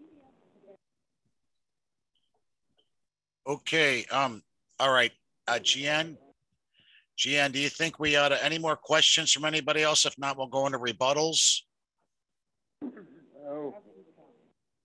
Okay. Now I know Bram, you've spoken and your roommate's spoken. I know we can get into a rebuttal period. I'll give everybody about 5 minutes to start. So who's got a rebuttal tonight? I know Charlie usually does. Raj, you want to say something or? Let's take our speaker. All right, go ahead. All right, now I said Margaret and Frank, as you want to rebut or do you have a question, Margaret? Unmute. I'd like to ask a question too. Okay, well then Janice and then Margaret and then Janice. Go ahead. We'll keep it going for a little while then. Okay. You know, Margaret's next. Margaret's next. Okay. Oh, you want me to start now? Yes. Well, or you got a rebuttal. Or you got a rebuttal. I got a rebuttal. Okay, I have a question. Then we'll take Janice's question and then we'll go into rebuttals, Margaret. Okay. And That's you'll be the fine. first. Oh, we're ready. All right, Janice, go ahead. Thank you. You know, I missed the first few minutes of the, well, half hour of the presentation. So I don't know how much Jian might have addressed this already. But the law, you know, redlining, Chinese Exclusion Act of 1882, and I went to the Smart Museum, I don't know, a few weeks ago. It was an exhibit about racism. And one of the resources there were many resources, but one of them was the book, The Color of Law. So my question is, how has US law created racism? That's a very big question. I don't remember if I showed this slides that kind of address part of your question. Mm-hmm. You asked if I talk about the Chinese Exclusion Act. Mm-hmm. I probably didn't, I missed this slides and I can go back. So the first wave of the Chinese came to the States was because of the gold rush, like many immigrants from Europe as well. And started in the 1850s. And then after the gold rush, they found a job in building the transcontinental railroad. They played a pivotal role in building this transcontinental railroad. And dying from that. Dying from that. But because they were willing to work hard for very little pay, some white workers were not happy about that. And also because they were culturally so different from the Caucasians, there was a backlash against the Chinese. So the Chinese Exclusion Act was enacted by the US Supreme Court, I think, in 1882. And that was the first Exclusion Act ever enacted to immigrants and was against the Chinese. And that also kind of indirectly answered the question that Bob raised. Like now, the IQ test usually point to Asians and Chinese as having the highest IQ test, even higher than the Caucasians. But at the height of the Chinese Exclusion Act, they were considered, of course, inferior race. They were considered inferior in terms of intelligence and behavior, everything else. That's why the Exclusion Act was enacted and it was not abandoned until really like partly it was relaxed a little bit after the Second World War, but it was not totally abolished until 1965, until 1960s. That's why you see like a lot of new new immigrants from Asia. And before that, it was like only 100 Chinese were allowed to come in the US. That's this exclusion act. And that's why the numbers in Charleston dwindled so much that you couldn't see any older Chinese community, and their children were merged into the Black, maybe white or Black, that would know Chinese until after 1965, until 1970s. So our understanding of different groups were very much colored by our cultural, historical, economic pressures instead of their inherent IQ. Why did we think they were inferior in the 1880s and wanted to do this Chinese Exclusion Act? And now we say they are the smartest. They are still who they are, but our perception of them have changed. And after this Exclusion Act, and after the very rude treatments of the Chinese, that they were dispersed to different cities and towns, become farmers, small business owners, restaurants, groceries, and laundrymen. In South Carolina, Charleston, the restaurants and groceries were already being, that business opportunities were taken by Germans and Irish. So there were very little opportunities for the Chinese to do. The laundry was like usually done by women of color. So there was like a business niche for Chinese men to work long hours and do a professional job of like doing the business suit and some silk, some high-end kind of laundry for them. So that's the only business niche available for the Chinese men, because the Caucasians wouldn't want to take that kind of job. So that's kind of the slide I actually didn't show and answer part of your question about the Chinese Exclusion Act. Okay, so if you want to unshare, we'll then go to rebuttals if you don't mind again. And now let's thank our speaker one more time. All right, Margaret, I'll give you 5 minutes or whatever you need. So please go ahead and get started. Okay, first, there's a number of things. I don't know that people know this, but Thomas Jefferson married a woman who brought a slave with her who was in fact her half sister, because her father raped this girl's mother, and she came and she was a slave because the slaves were, they had the status of the mother. So his daughter, so he had her bring up his daughters, and she was older than they were, but she was their slave essentially. But then what happened is, I think it was after his wife died, that he went to this woman whose name was, I think Sally Jennings. I don't remember, but he had like 7 or 9 children with her, and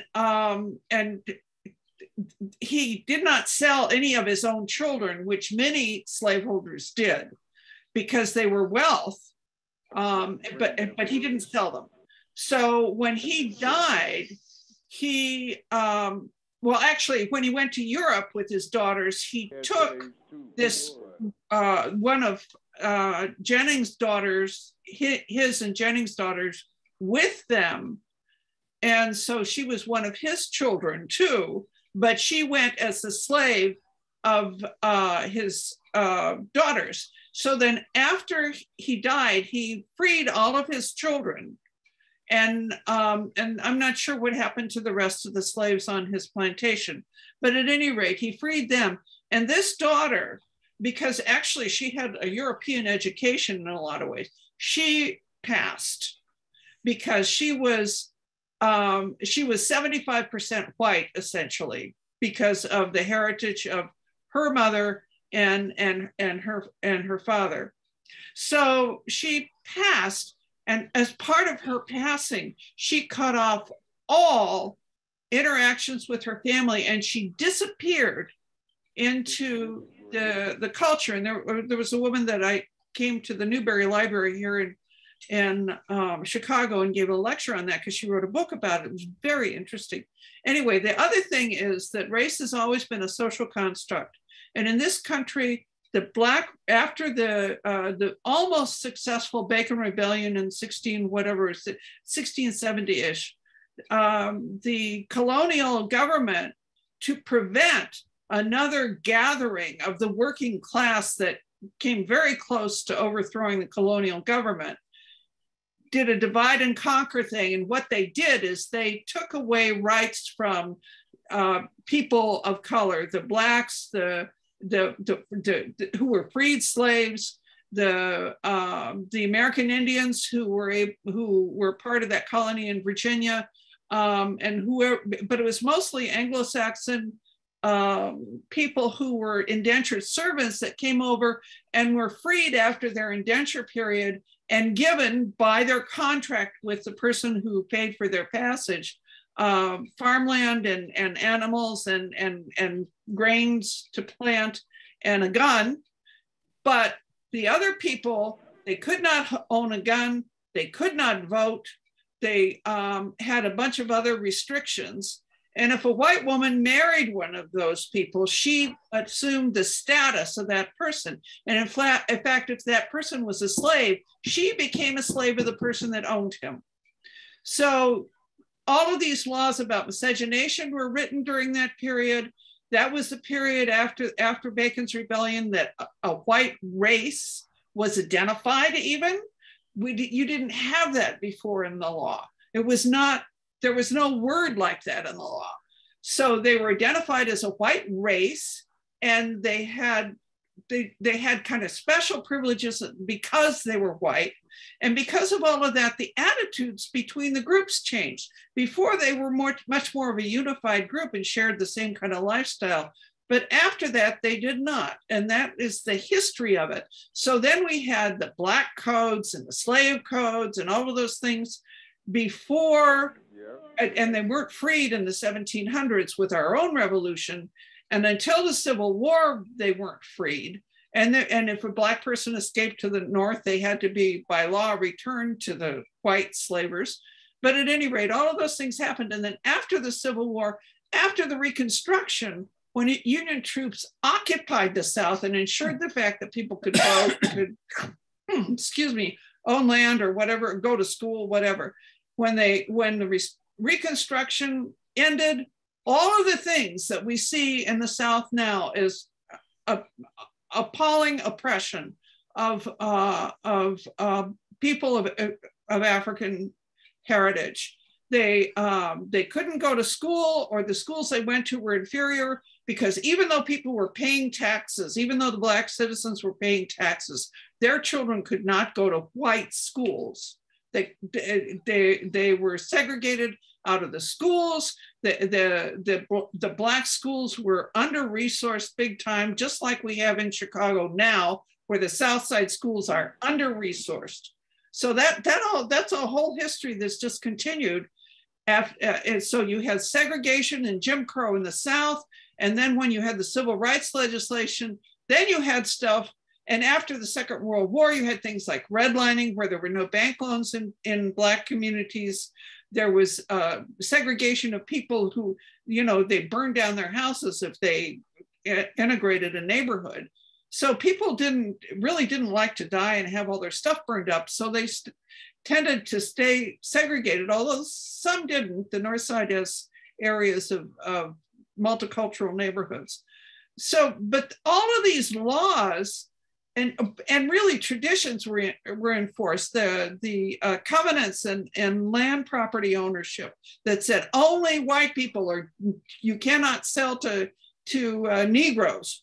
And so all of those covenants that you can still find in historical research on a lot of property deeds in Chicago, as well as across the Midwest, the renaissance of the Klan after Reconstruction was over, and a building of all of those appalling statues that were supposed to honor Civil War veterans who were Confederates, who were actually rebels and traitors.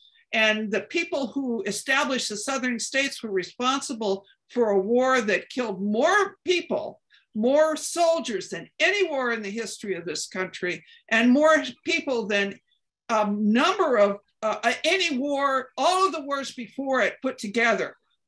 The number of casualties in the Civil War was higher than that. It was 620,000 people, which we didn't see before or even since. So the oppression in segregating people, in under-resourcing schools, in not letting property develop, in overcrowding neighborhoods where people were crammed together, it just, and lack of health resources. When I was in nursing school, we in my graduate program, we looked at studies that people had done in Chicago that demonstrated that the medical care, the health care in South Side communities was just not there. The food deserts where people couldn't even go get healthy food to eat. All of the lack of transportation, the fact that they cut out a part of the L's that go down there that could take people to downtown without too much problem, they cut out part of that. They don't have the public transportation available in areas that use public transportation because people can't afford to have cars. So that cuts out a whole bunch of employment opportunities and all of those other things.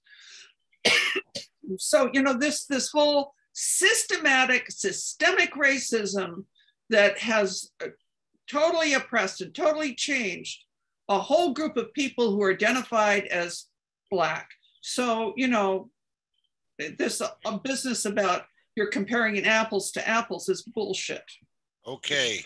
Margaret, Thanks a lot, Margaret. And we appreciate it. All right, now, who else has a rebuttal? Bob, I know you're kind of chomping at the bit, unless he's still here.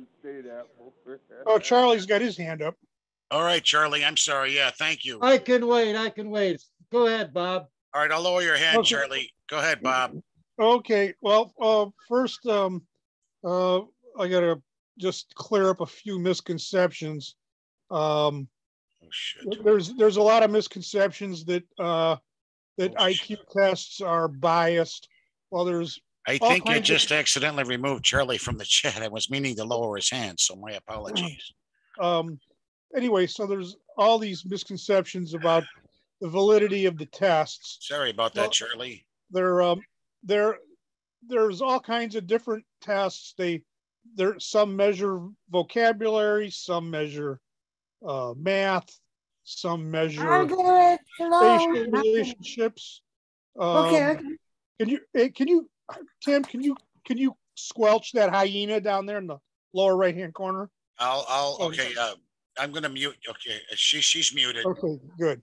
All right. So anyway, all this has been covered. If you read, there's some good books you all should read. One of them is Making Sense of Race by Edward Dutton, Dutton. He goes into quite a bit of detail in that. Of course, The Bell Curve is the classic you should read. And then Charles Murray's new book, Facing Reality, which all he does is he just talks about the two truths that we need to face up to help the country right now. And that is that what is the high incidence of Black crime. And God knows in Chicago, those of you who are in Chicago know that we live, under this horrible, Black violence culture, people getting murdered. There's about 6 or 10 get murdered every week and 50 or 60 get wounded. And of course, the newspapers and the politicians like to call it gun violence, but everybody knows that it's Black violence, Black and somewhat brown violence. And of course, these are all correlated to IQ. And and it's the lower part, the lower leg of the IQ. And IQ is closely associated with things like empathy and thinking of the future and having control over making quick irrational decisions and things like that. This is all related to IQ, and this is why we have this black violence problem. And this is not just in the United States. This is every country that has black populations. When they're in any kind of city over certain amount, of any sizable city, this seems to go down quite a bit when you have smaller cities with smaller populations of black and brown people.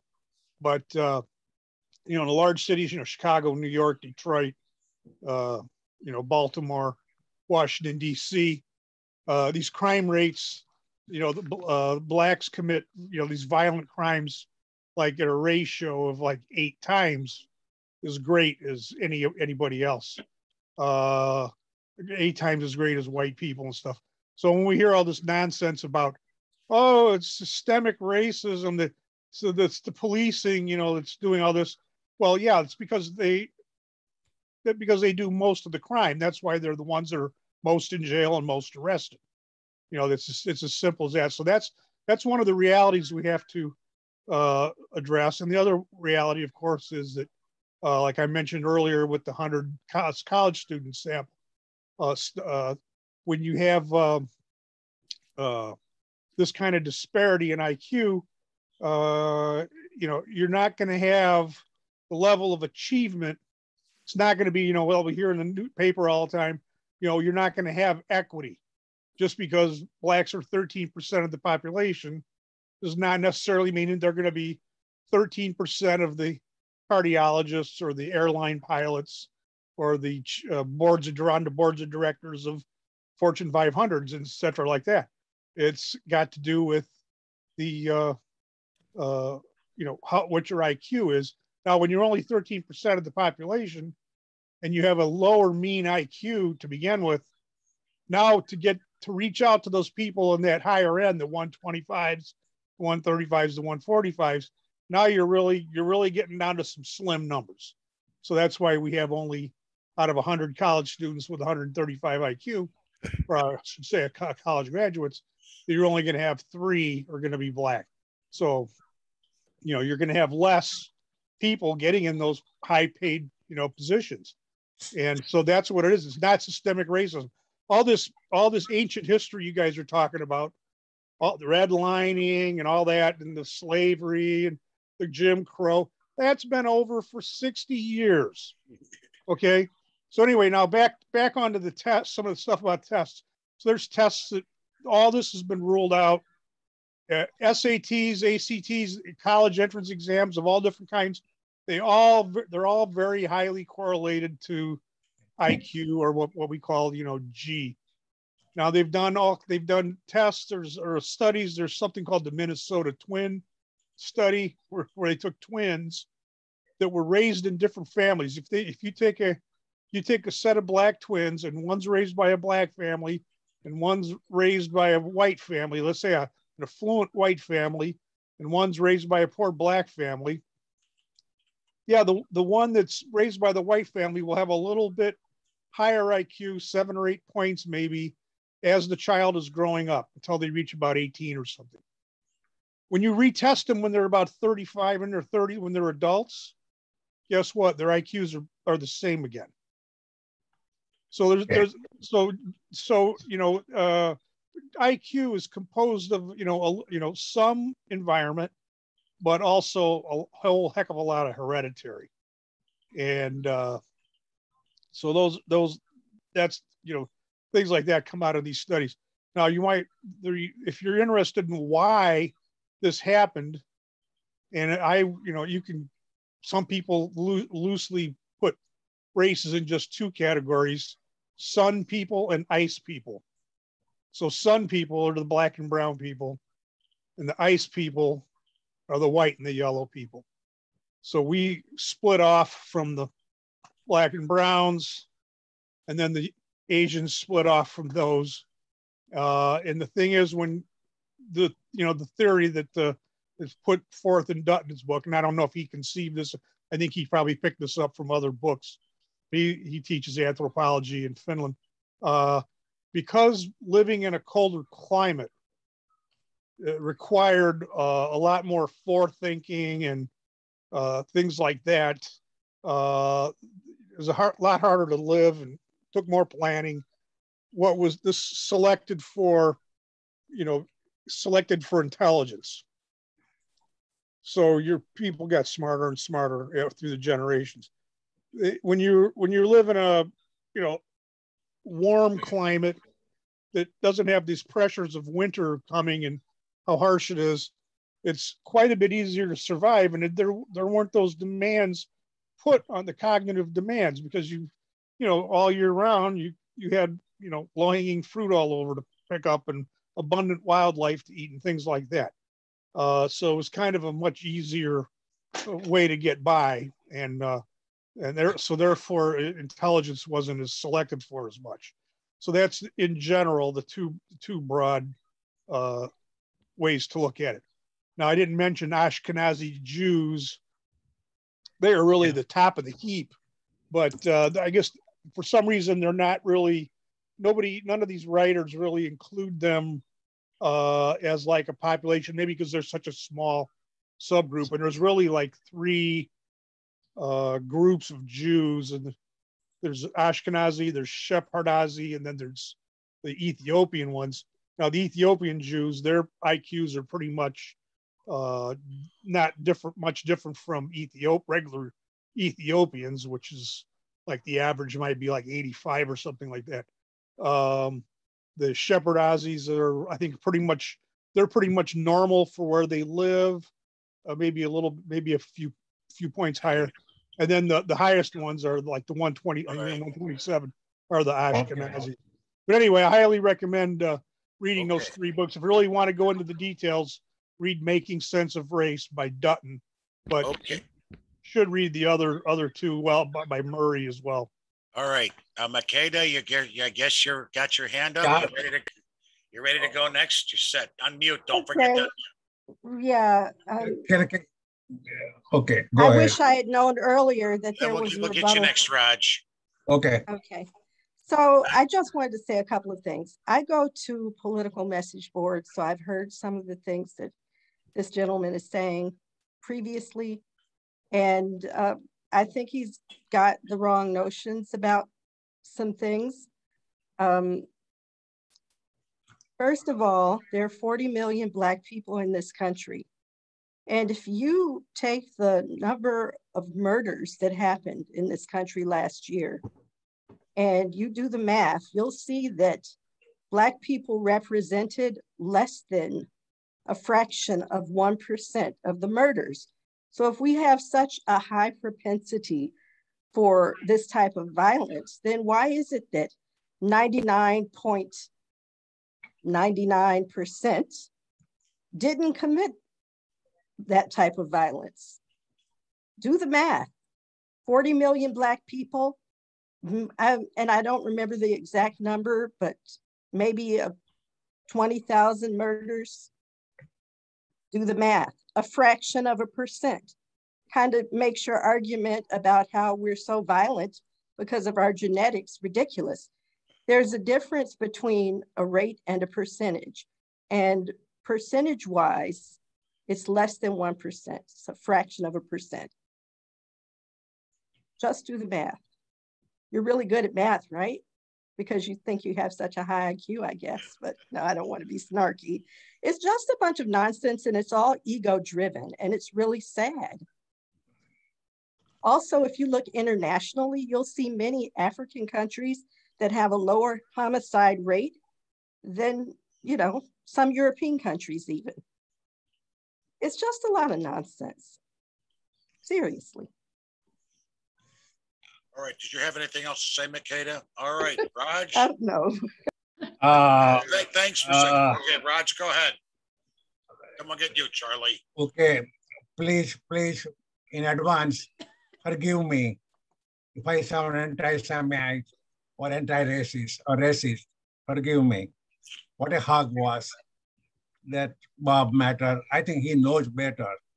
Okay, he has intelligence, sure, and he has experience, and he had lived in Chicago and knows well to sell us that kind of crap. Okay, I mean, I was about IQ. I was in University of Utah, and I suddenly became hotshot for some of our region. I was very popular, very intelligent. Everybody's very intelligent. So one day, the president of vice president of the university asked me, Raj, how come, let's take your IQ. You know, you should sound like a very high IQ person. So I went to counseling center and give the test, fill out all those things. You know, MMPI, IQ and interest test and everything. And then I say, well, send a test to vice president. He got the test, he called me and said, Raj, you are mentally retarded. I say, you know, he said, we don't know what happened. We're trying to figure it out, why IQ is so low, like a mentally retarded person. Okay. And then there was lots of things going on within different departments. And they say, I've been only 1 year here.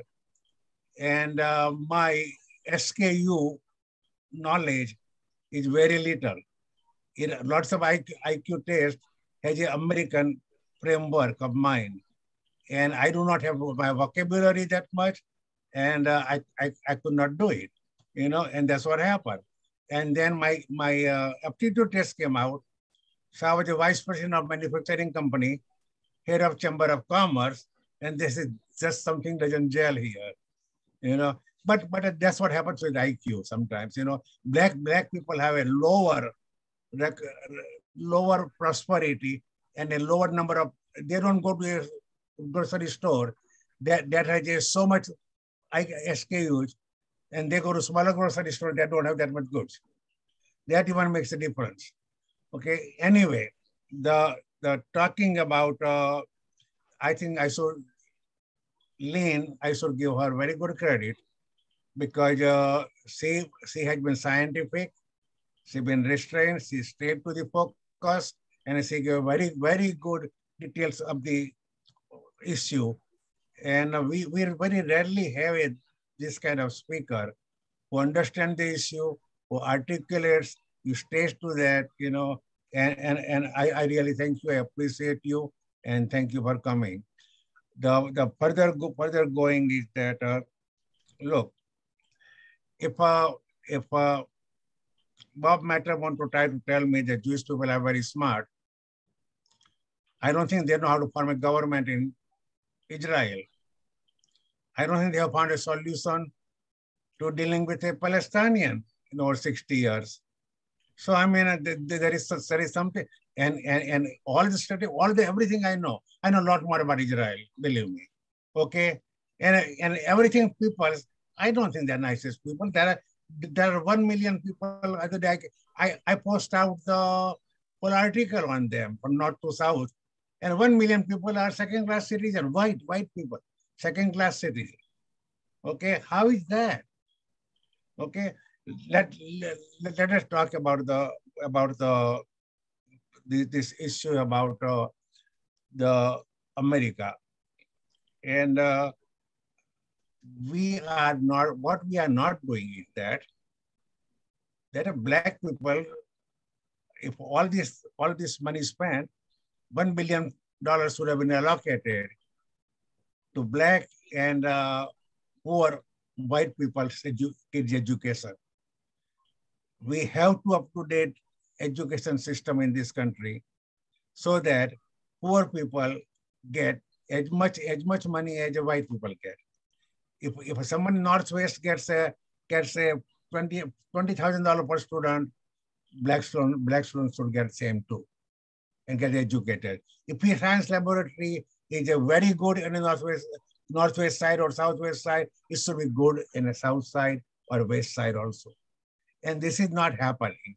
And the second thing is that there is lots of racism. Let's say it very frankly. Racism is that in a different way. You know, for a number of years, Walmart is close by to me. We did not have no black employee there. Now suddenly we had a black employees. Not only labor is shortage, but the first batch of black employees they got, they were not very good. Okay, and Walmart learned, and they trained them on how to work. They trained them, and a black population is getting more educated. And now those black employees are as good as white. And the main thing is that if black employees mobility increases, their education increases, and they take it better. I mean, look, we have black mayor, okay, and she's pretty good, okay. She's perceptive, she's knowledgeable. So I mean, for somebody to say that black people don't have IQ, come on, that's a crap. It's because Obama had IQ because he was from foreign country. No, that's not it. Black people have IQ, black people do not have opportunity, do not have deception. They don't have $5 million that rich Jewish men go and give to Harvard and they get admission. Guy doesn't have no crap of knowledge, and Harvard will pass him and graduate him, and he'll go away and say, hey, wow, you know, it doesn't have it. And Indians are pretty smart. They are doing very well. Right now, Jews are doing very good because Jews have lots of influence. Indians and Chinese are doing very well because they have education, they are hardworking, they are focused, and they like their job, and they get along with people. Okay, it works. And I'm sorry, we have a, Jewish people keep on telling me that there are lots of highest level of crime. Okay, I posted a couple of weeks back, 2 or 3 weeks back, and the big lawyer, he says, big Jewish lawyer, he says all the anti-Semitism things are bullshit. That they're made up by Jews. They're made up. They're not really one. And then Bob Matter had to say that, well, you know, these black people don't. I don't know. He knows black people around. I do not know. I don't know if there are synagogue or if they invite lots of black people, then what's going on. But I mean, language, look, number of attacks I have suffered at College of Complexes by Jews. It's a strongest racism you can express among the educated people, among the educated, successful, older people. So we have to do something about it. Okay, Raj. Okay, I'm done. We have to do something about kids' education on the south side at a black community. All right, Charlie, anybody else? Or Charlie, do you want to go next? All right, first of all, let's thank our speaker. She did a really good job of assembling materials and doing your research. I appreciate your coming here tonight and putting up with us and taking our best shots. I'll be eclectic as usual. I'm going to cover 5 issues. First of all, I gave a lecture on the Transcontinental Railroad, including I gave a lecture to the Chinese community here in Chicago. From what I can ascertain historically, all of the employees of the Transcon returned to China. Now, the thing is, they were organized by work groups or gangs. So all they had were the names of the leader of the gang, and they didn't have the members of the individuals. Now, a lot of them also may have gotten jobs with other railroads, since other railroads were in the process of being constructed, which is also likely. But there's no record we can trace of anyone who actually worked on the railroad. I wanted a little bit of factoid. Any Chinese employee who died while constructing the railroad would pay to have his body sent back to China for burial. Number 2, I heard a lot of IQ. I used to give tests for I was hired by Chicago Public Schools for testing. I went from school to school for academic assessments. As far as I understand, IQ is what IQ tests measure. It is consistent over life and genetically based. For one thing, it's probably the only thing Bob said that was correct, I think. Another thing, the third thing is, at the college complexes, we've had several generations of people attending. When I joined, there were a great many people from the civil rights movement of the 50s, most notably Kay Myers. Now, Brom Bassford went down to Mississippi for Freedom Summer. He got arrested down there. He was active in it. And most also, some of you may remember J. Quinn Brisbane. Brisbane was arrested 22 times for civil rights issues. As a matter of fact, I was at the protest in which he was the last time he was arrested. But that generation, and I learned a lot from those people regarding the civil rights movement. Number 3, Bob, hunter-gatherer cultures all face the same pressures of survival. And it doesn't matter whether it's tropical or Arctic. Hunter-gathering cultures are essentially the same and confronted with the same issue of securing sustenance from the environment. So that one you can put to rest. As I indicated in my questions, I think some problem is if you let these academics in anthropology have their way, is that it would be impossible to enforce the Civil Rights Act of 1968, and you effectively would nullify it. And you might as well, along with that, any talk of affirmative action. That's just my own sideline on this.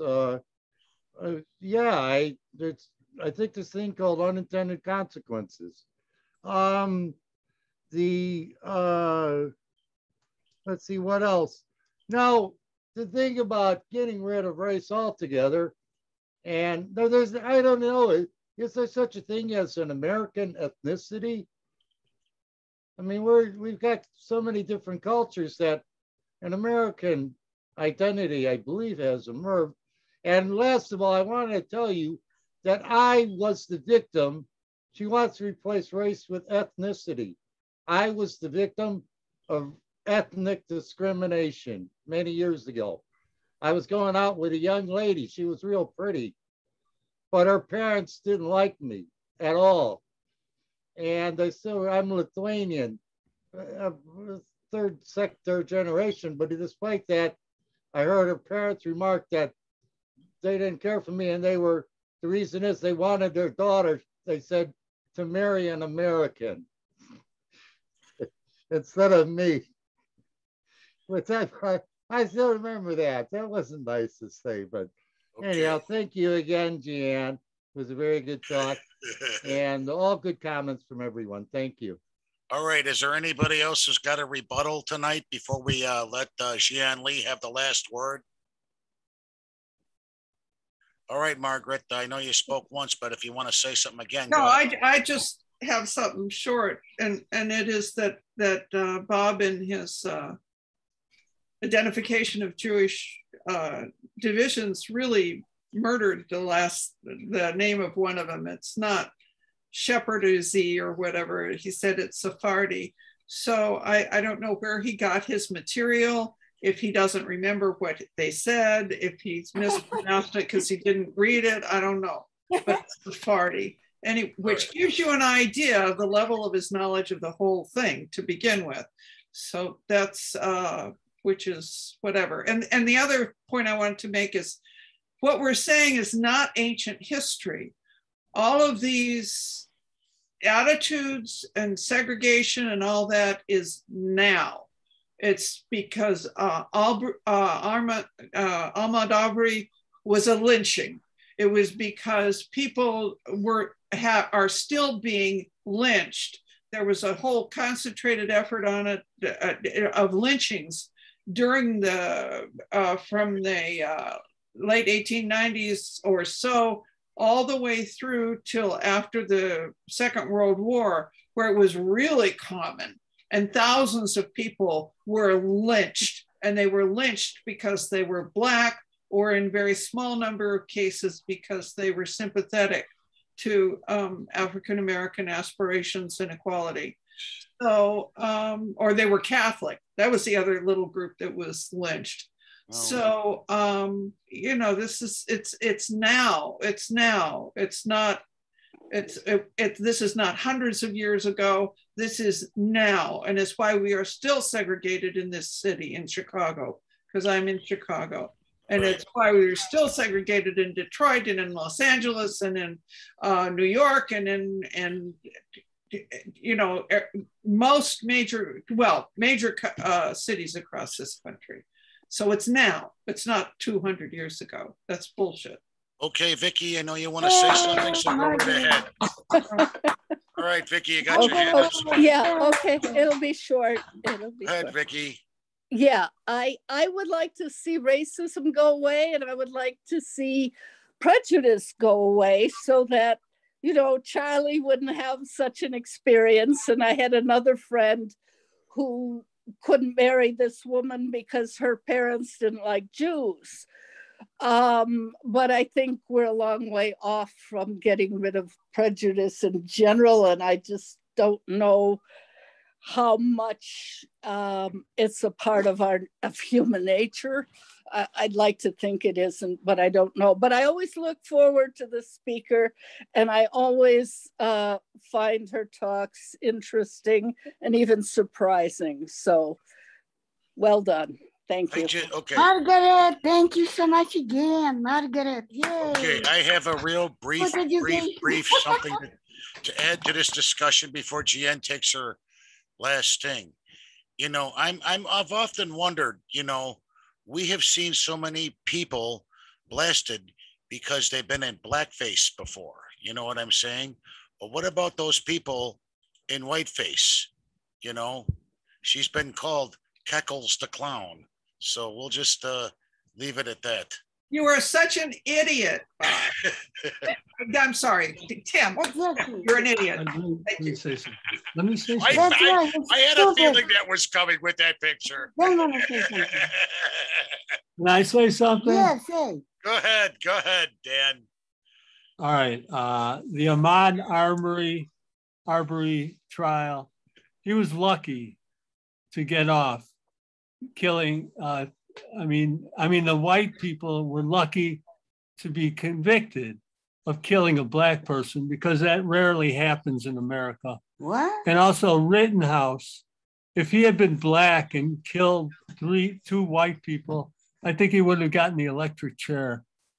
I think he would have been, the verdict would have been a lot different if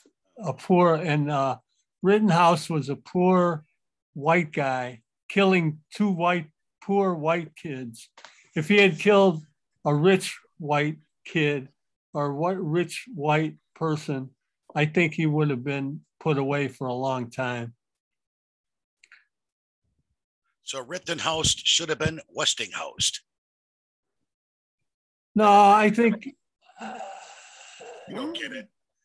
It's all right. No, I don't get it. Thank you. The term Westinghoused was used when they had the battle of the AC and DC currents. And let's go to all right. Jian. Let's go. Okay, Jian, make your last comments, final comments tonight. Can we I appreciate everything. Thank you. Can I do a little experiment? I like to ask everyone, if you care, if you have any stereotypical views about Asians or African Americans or certain Caucasians, and I don't equate stereotypical views about other groups as racism. I think it's kind of racial ideas, and it's important that we are aware, and it's kind of fun to know about, and to be that we feel free to talk about, and not being labeled. If we label such, then we prevent people to talk about it freely, so we can kind of discuss and to understand. So I just want to do this experiment, and don't feel shy if you have any. I think it's quite normal for people to have stereotypical views about different groups of people, if you want to share?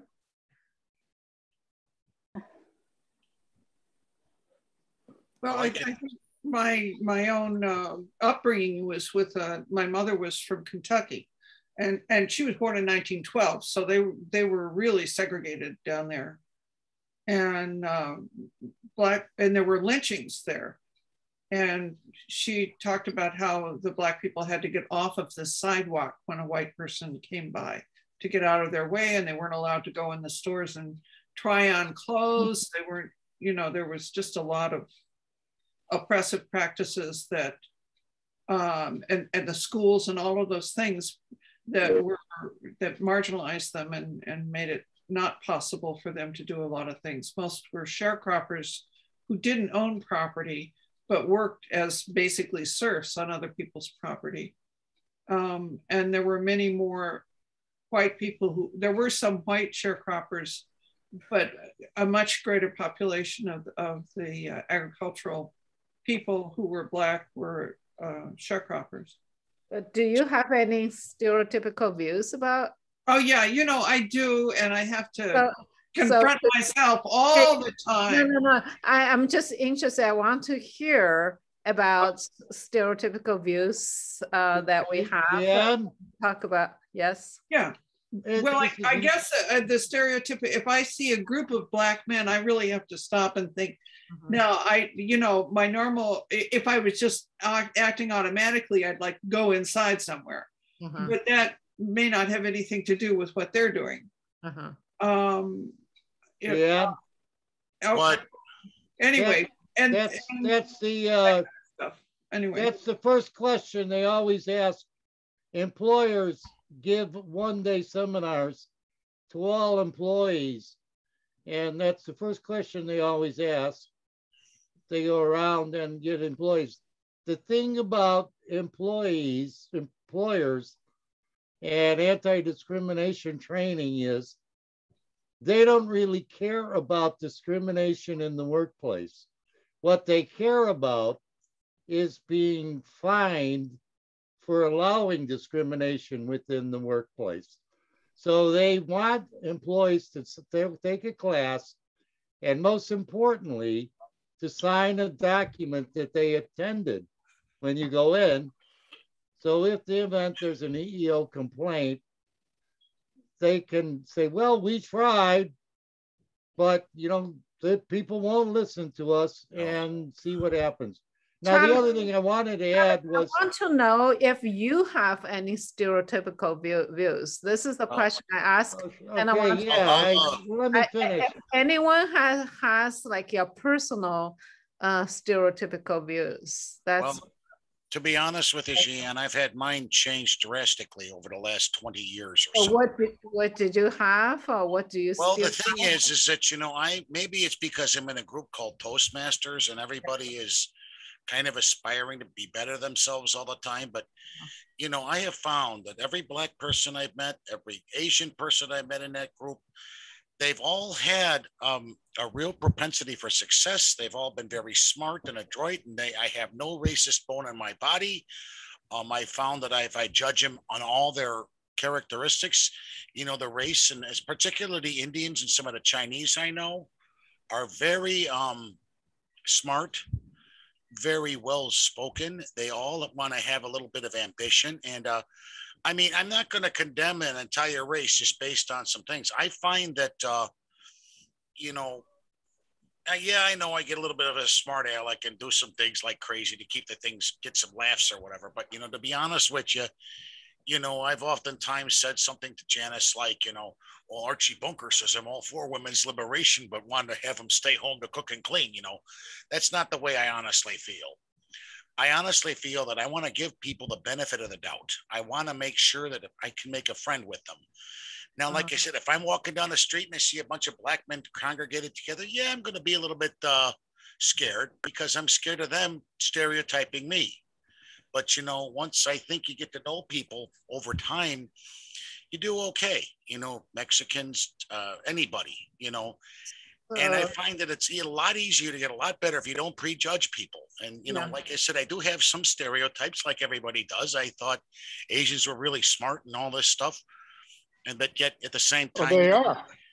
So do you, okay, so do you think you have changed over the years because your exposure to people from different backgrounds? Well, the people I know from different backgrounds. So have you changed? Have you changed? I think so. I honestly think so. Exposure. I used to always think I'm never a racist, but yes, I did notice I was somewhat racist in my 20s and 30s, easily. I mean, it wasn't overt, but, definitely was more scared. And I think as I started working with more people at my job at UBID, I actually found, I think some of the laziest people were some of the white co-workers I worked with, and if there's any type of discrimination and that type of thing, I found that some of the people, particularly in my own race, were probably some of the worst characters I ever saw. And, that I hate to say that, but, it can be that way. But, over time, I think that, yeah, Janice saying what I write indicates you have discrimination all over you. I don't think it's discrimination, Janice. I think it's called sarcasm.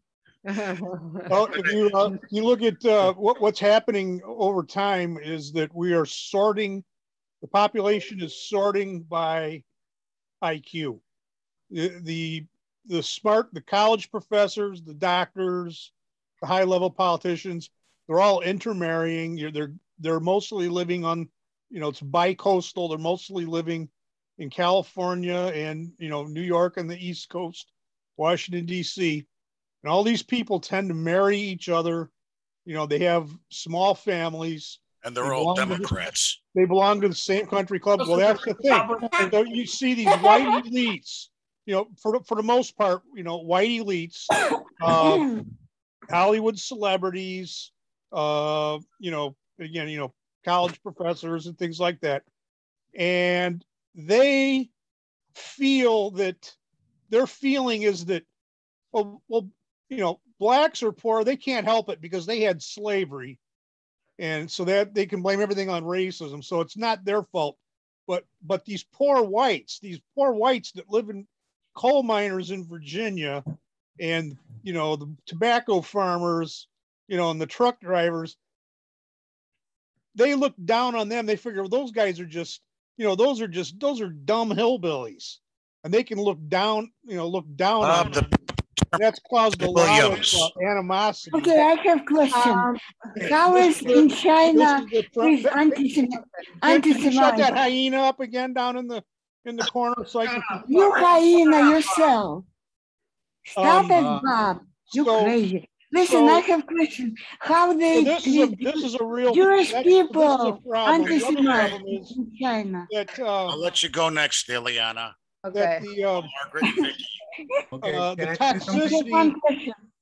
The toxicity of affirmative action. So this is a stereotype that's very dangerous.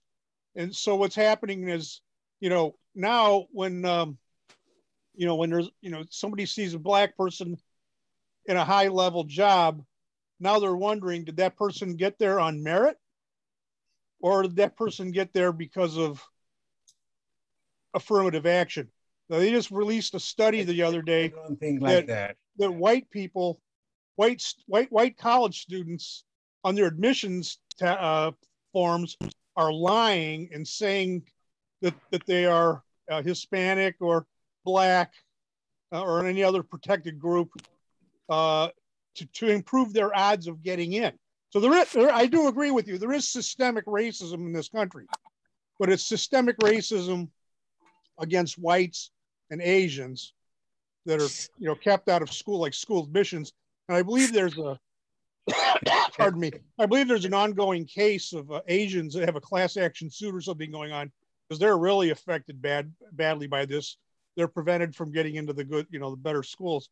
And the thing is, I think it was United Airlines, one of the big airlines, just announced that they're going to hire like, you know, they're going to have like, you know, some X percentage of their pilots are going to be black, which is, again, scary to me. Do you want to get on a plane that's being flown by somebody because they're black? Or do you want to get on a plane that's being flown by somebody because they're qualified to do the job? Okay. Look at the mess we have in Washington, like Kamala Harris. Okay, okay. Like a leading Can I say something? They can be both, Bob. They can easily be both, Bob. Okay, let's let say Margaret something? go next. She's got her hand up. Margaret, go ahead. Can I say first, Tim Jian. actually asked me to kind of say the last few words. Yes. And I wanted to ask a very specific question. And I hope people who respond, because we're kind of 9 o'clock. So I hope people who respond will be more like being reflective of your own stereotypical views instead of like we are having another round of rebuttal or Q&A.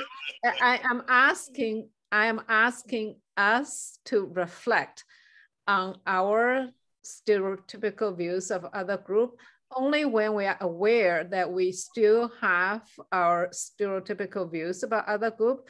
Can we start work on it and be agents of change? It's easier for people to quick to jump into judgment without reflecting our own biases. And I am still, I'm guilty of having my own biases as well. But I think that's the first step for going forward, right? So I hope people who like want to talk, being more reflective on your own instead of another round of rebuttal. Tim, can I speak? Yeah, go ahead. Okay, we got Margaret, we have Vicky, but Rod, you guys mind if Rod says something? Or I have a question. Tim, I have a question. I do mind that. Yes, I think we should go in order, actually. Okay, then we'll go Margaret, I would, yeah. Margaret, Vicky, Raj, and then Ileana. Okay, Margaret, go ahead, please. Okay, yes, Jian, in answer to your question, I see it now as more socioeconomic stereotyping. And you and I are in the same city, and Chicago has the same problem. We've got scads and scads of homeless people, people who are desperate, no shelter. I mean, all sorts of socioeconomic problems. And yes, it doesn't make too much difference to me what the color is. I am more inclined to feel anxious and on my guard if I happen to be in an area or a situation where I'm confronted. I may give somebody something through the window, a dollar bill or something, solving nothing. But today, I can give you a quick example. I was on Abrams Road. I saw an Aldi's, and I was about to go in it at Northwest Highway. And then I remembered that there had been some criminal actions in the area, and I just looped back around and went to the one down on Gaston Avenue, which most people would think would be in a poorer area. And oddly enough, when I was loading my stuff, here was a street person, all of his possessions. He happened to be African-American, but I would have had the same concern if he had been close to my car, whatever his color. So I think for me, the stereotyping tends to be socioeconomic. And that may be the way of the future for many other people. Next. Okay, now Vicky, you're next, I guess. Yeah. To answer your question, John, it would be yes. I'm not necessarily comfortable in sharing every detail of every, but yes. And in terms of cultural prejudice and stereotyping, I'm German, Swedish, Slovak. I don't have any negative stereotypes about the Swedes, but to me, the Germans are obsessive about paperwork and to me, rather patriarchal. Probably not so much now, but that's stored in my head. And I don't know what I can do about it. And Slovaks I think of as illiterate peasants. Asians, they are the group that is at the college where I work from opening until closing. Regardless of IQ, I think there's a very high cultural value in academic success, and they study constantly. And yeah, the National Merit Society was called the National Asian Society. And I think I certainly, my Jewish friends place real high value on academics. And I think probably after time and generations, that will result in a higher IQ for all that matters. African American, if I pull up to a stop sign, I think they will take their time, more likely take their time crossing the street. Whereas when a car is waiting for me, I run. Now, whether that's entirely a good thing or a bad thing, I don't know. But I have this in my head. So that's that. Okay. All right, Raj, you're next. When I went to New York City, and I had a lawyer friend, he was a lawyer from Harvard, and we started talking there which group we should follow, copy for an Indian community future. And guess what? We decided Jews. We said they are smart, they are well educated, okay, they know business, and I still like Jews the best. Okay, the thing, I'm comfortable with talking with them. In a business in New York City, almost all my contacts were Jews. And I was introduced so well that if I go to Jewish designer or a Jewish wholesaler clothing or a Jewish guy who's just making ties, and I can go and I'm welcome everywhere and I had a great time. I can't complain. They give me the key of the whatever they knew everything. I can go and I say, my mentor was there. He'll go to somewhere and guy says, is he okay? And he said, he's the son I have. Okay, it's like that. By some father and son relationship. He had 2 daughters, no son. But wherever I went, I had a good relationship. I can talk to them. I can feel very comfortable with them. And I tell you, I still like them. And it's too bad that at College of Complexes we don't get along. Okay, but I mean it is a painful, but I mean it just it has got so bad. Okay, but I never thought that. New York, Chicago, I had good relationship. Actually, the Chicago Jewish organization that helps the new immigrants. And I had, at their request, I had two guys for immigrants who wanted some help. Okay, thank you. Okay, and then Ileana, you got something to go ahead. Please add your comments. I just have question. How is in China question about anti-Semite, like with Jewish people, do have synagogue? And if it's so, can you tell me a little bit more? And about like how Chinese treat Jewish people in general. Thank you. Okay, this is a question outside this presentation. So I like to, my question is for us to reflect our own prejudices. So we can talk about your question after we close this, right, Tim? Right. No problem. So I think I'll just making a closing remark, and then we can close, and then we can talk about anything. It's just what about my stereotype? To the more to the target, and not just like dragged to any directions. My stereotype. So I was thinking about the stereotypes that reminded me of a conversation I had with a friend, and I said, "What do you think Asians are good at?" And he says, "Oh, like math, doing math or academics."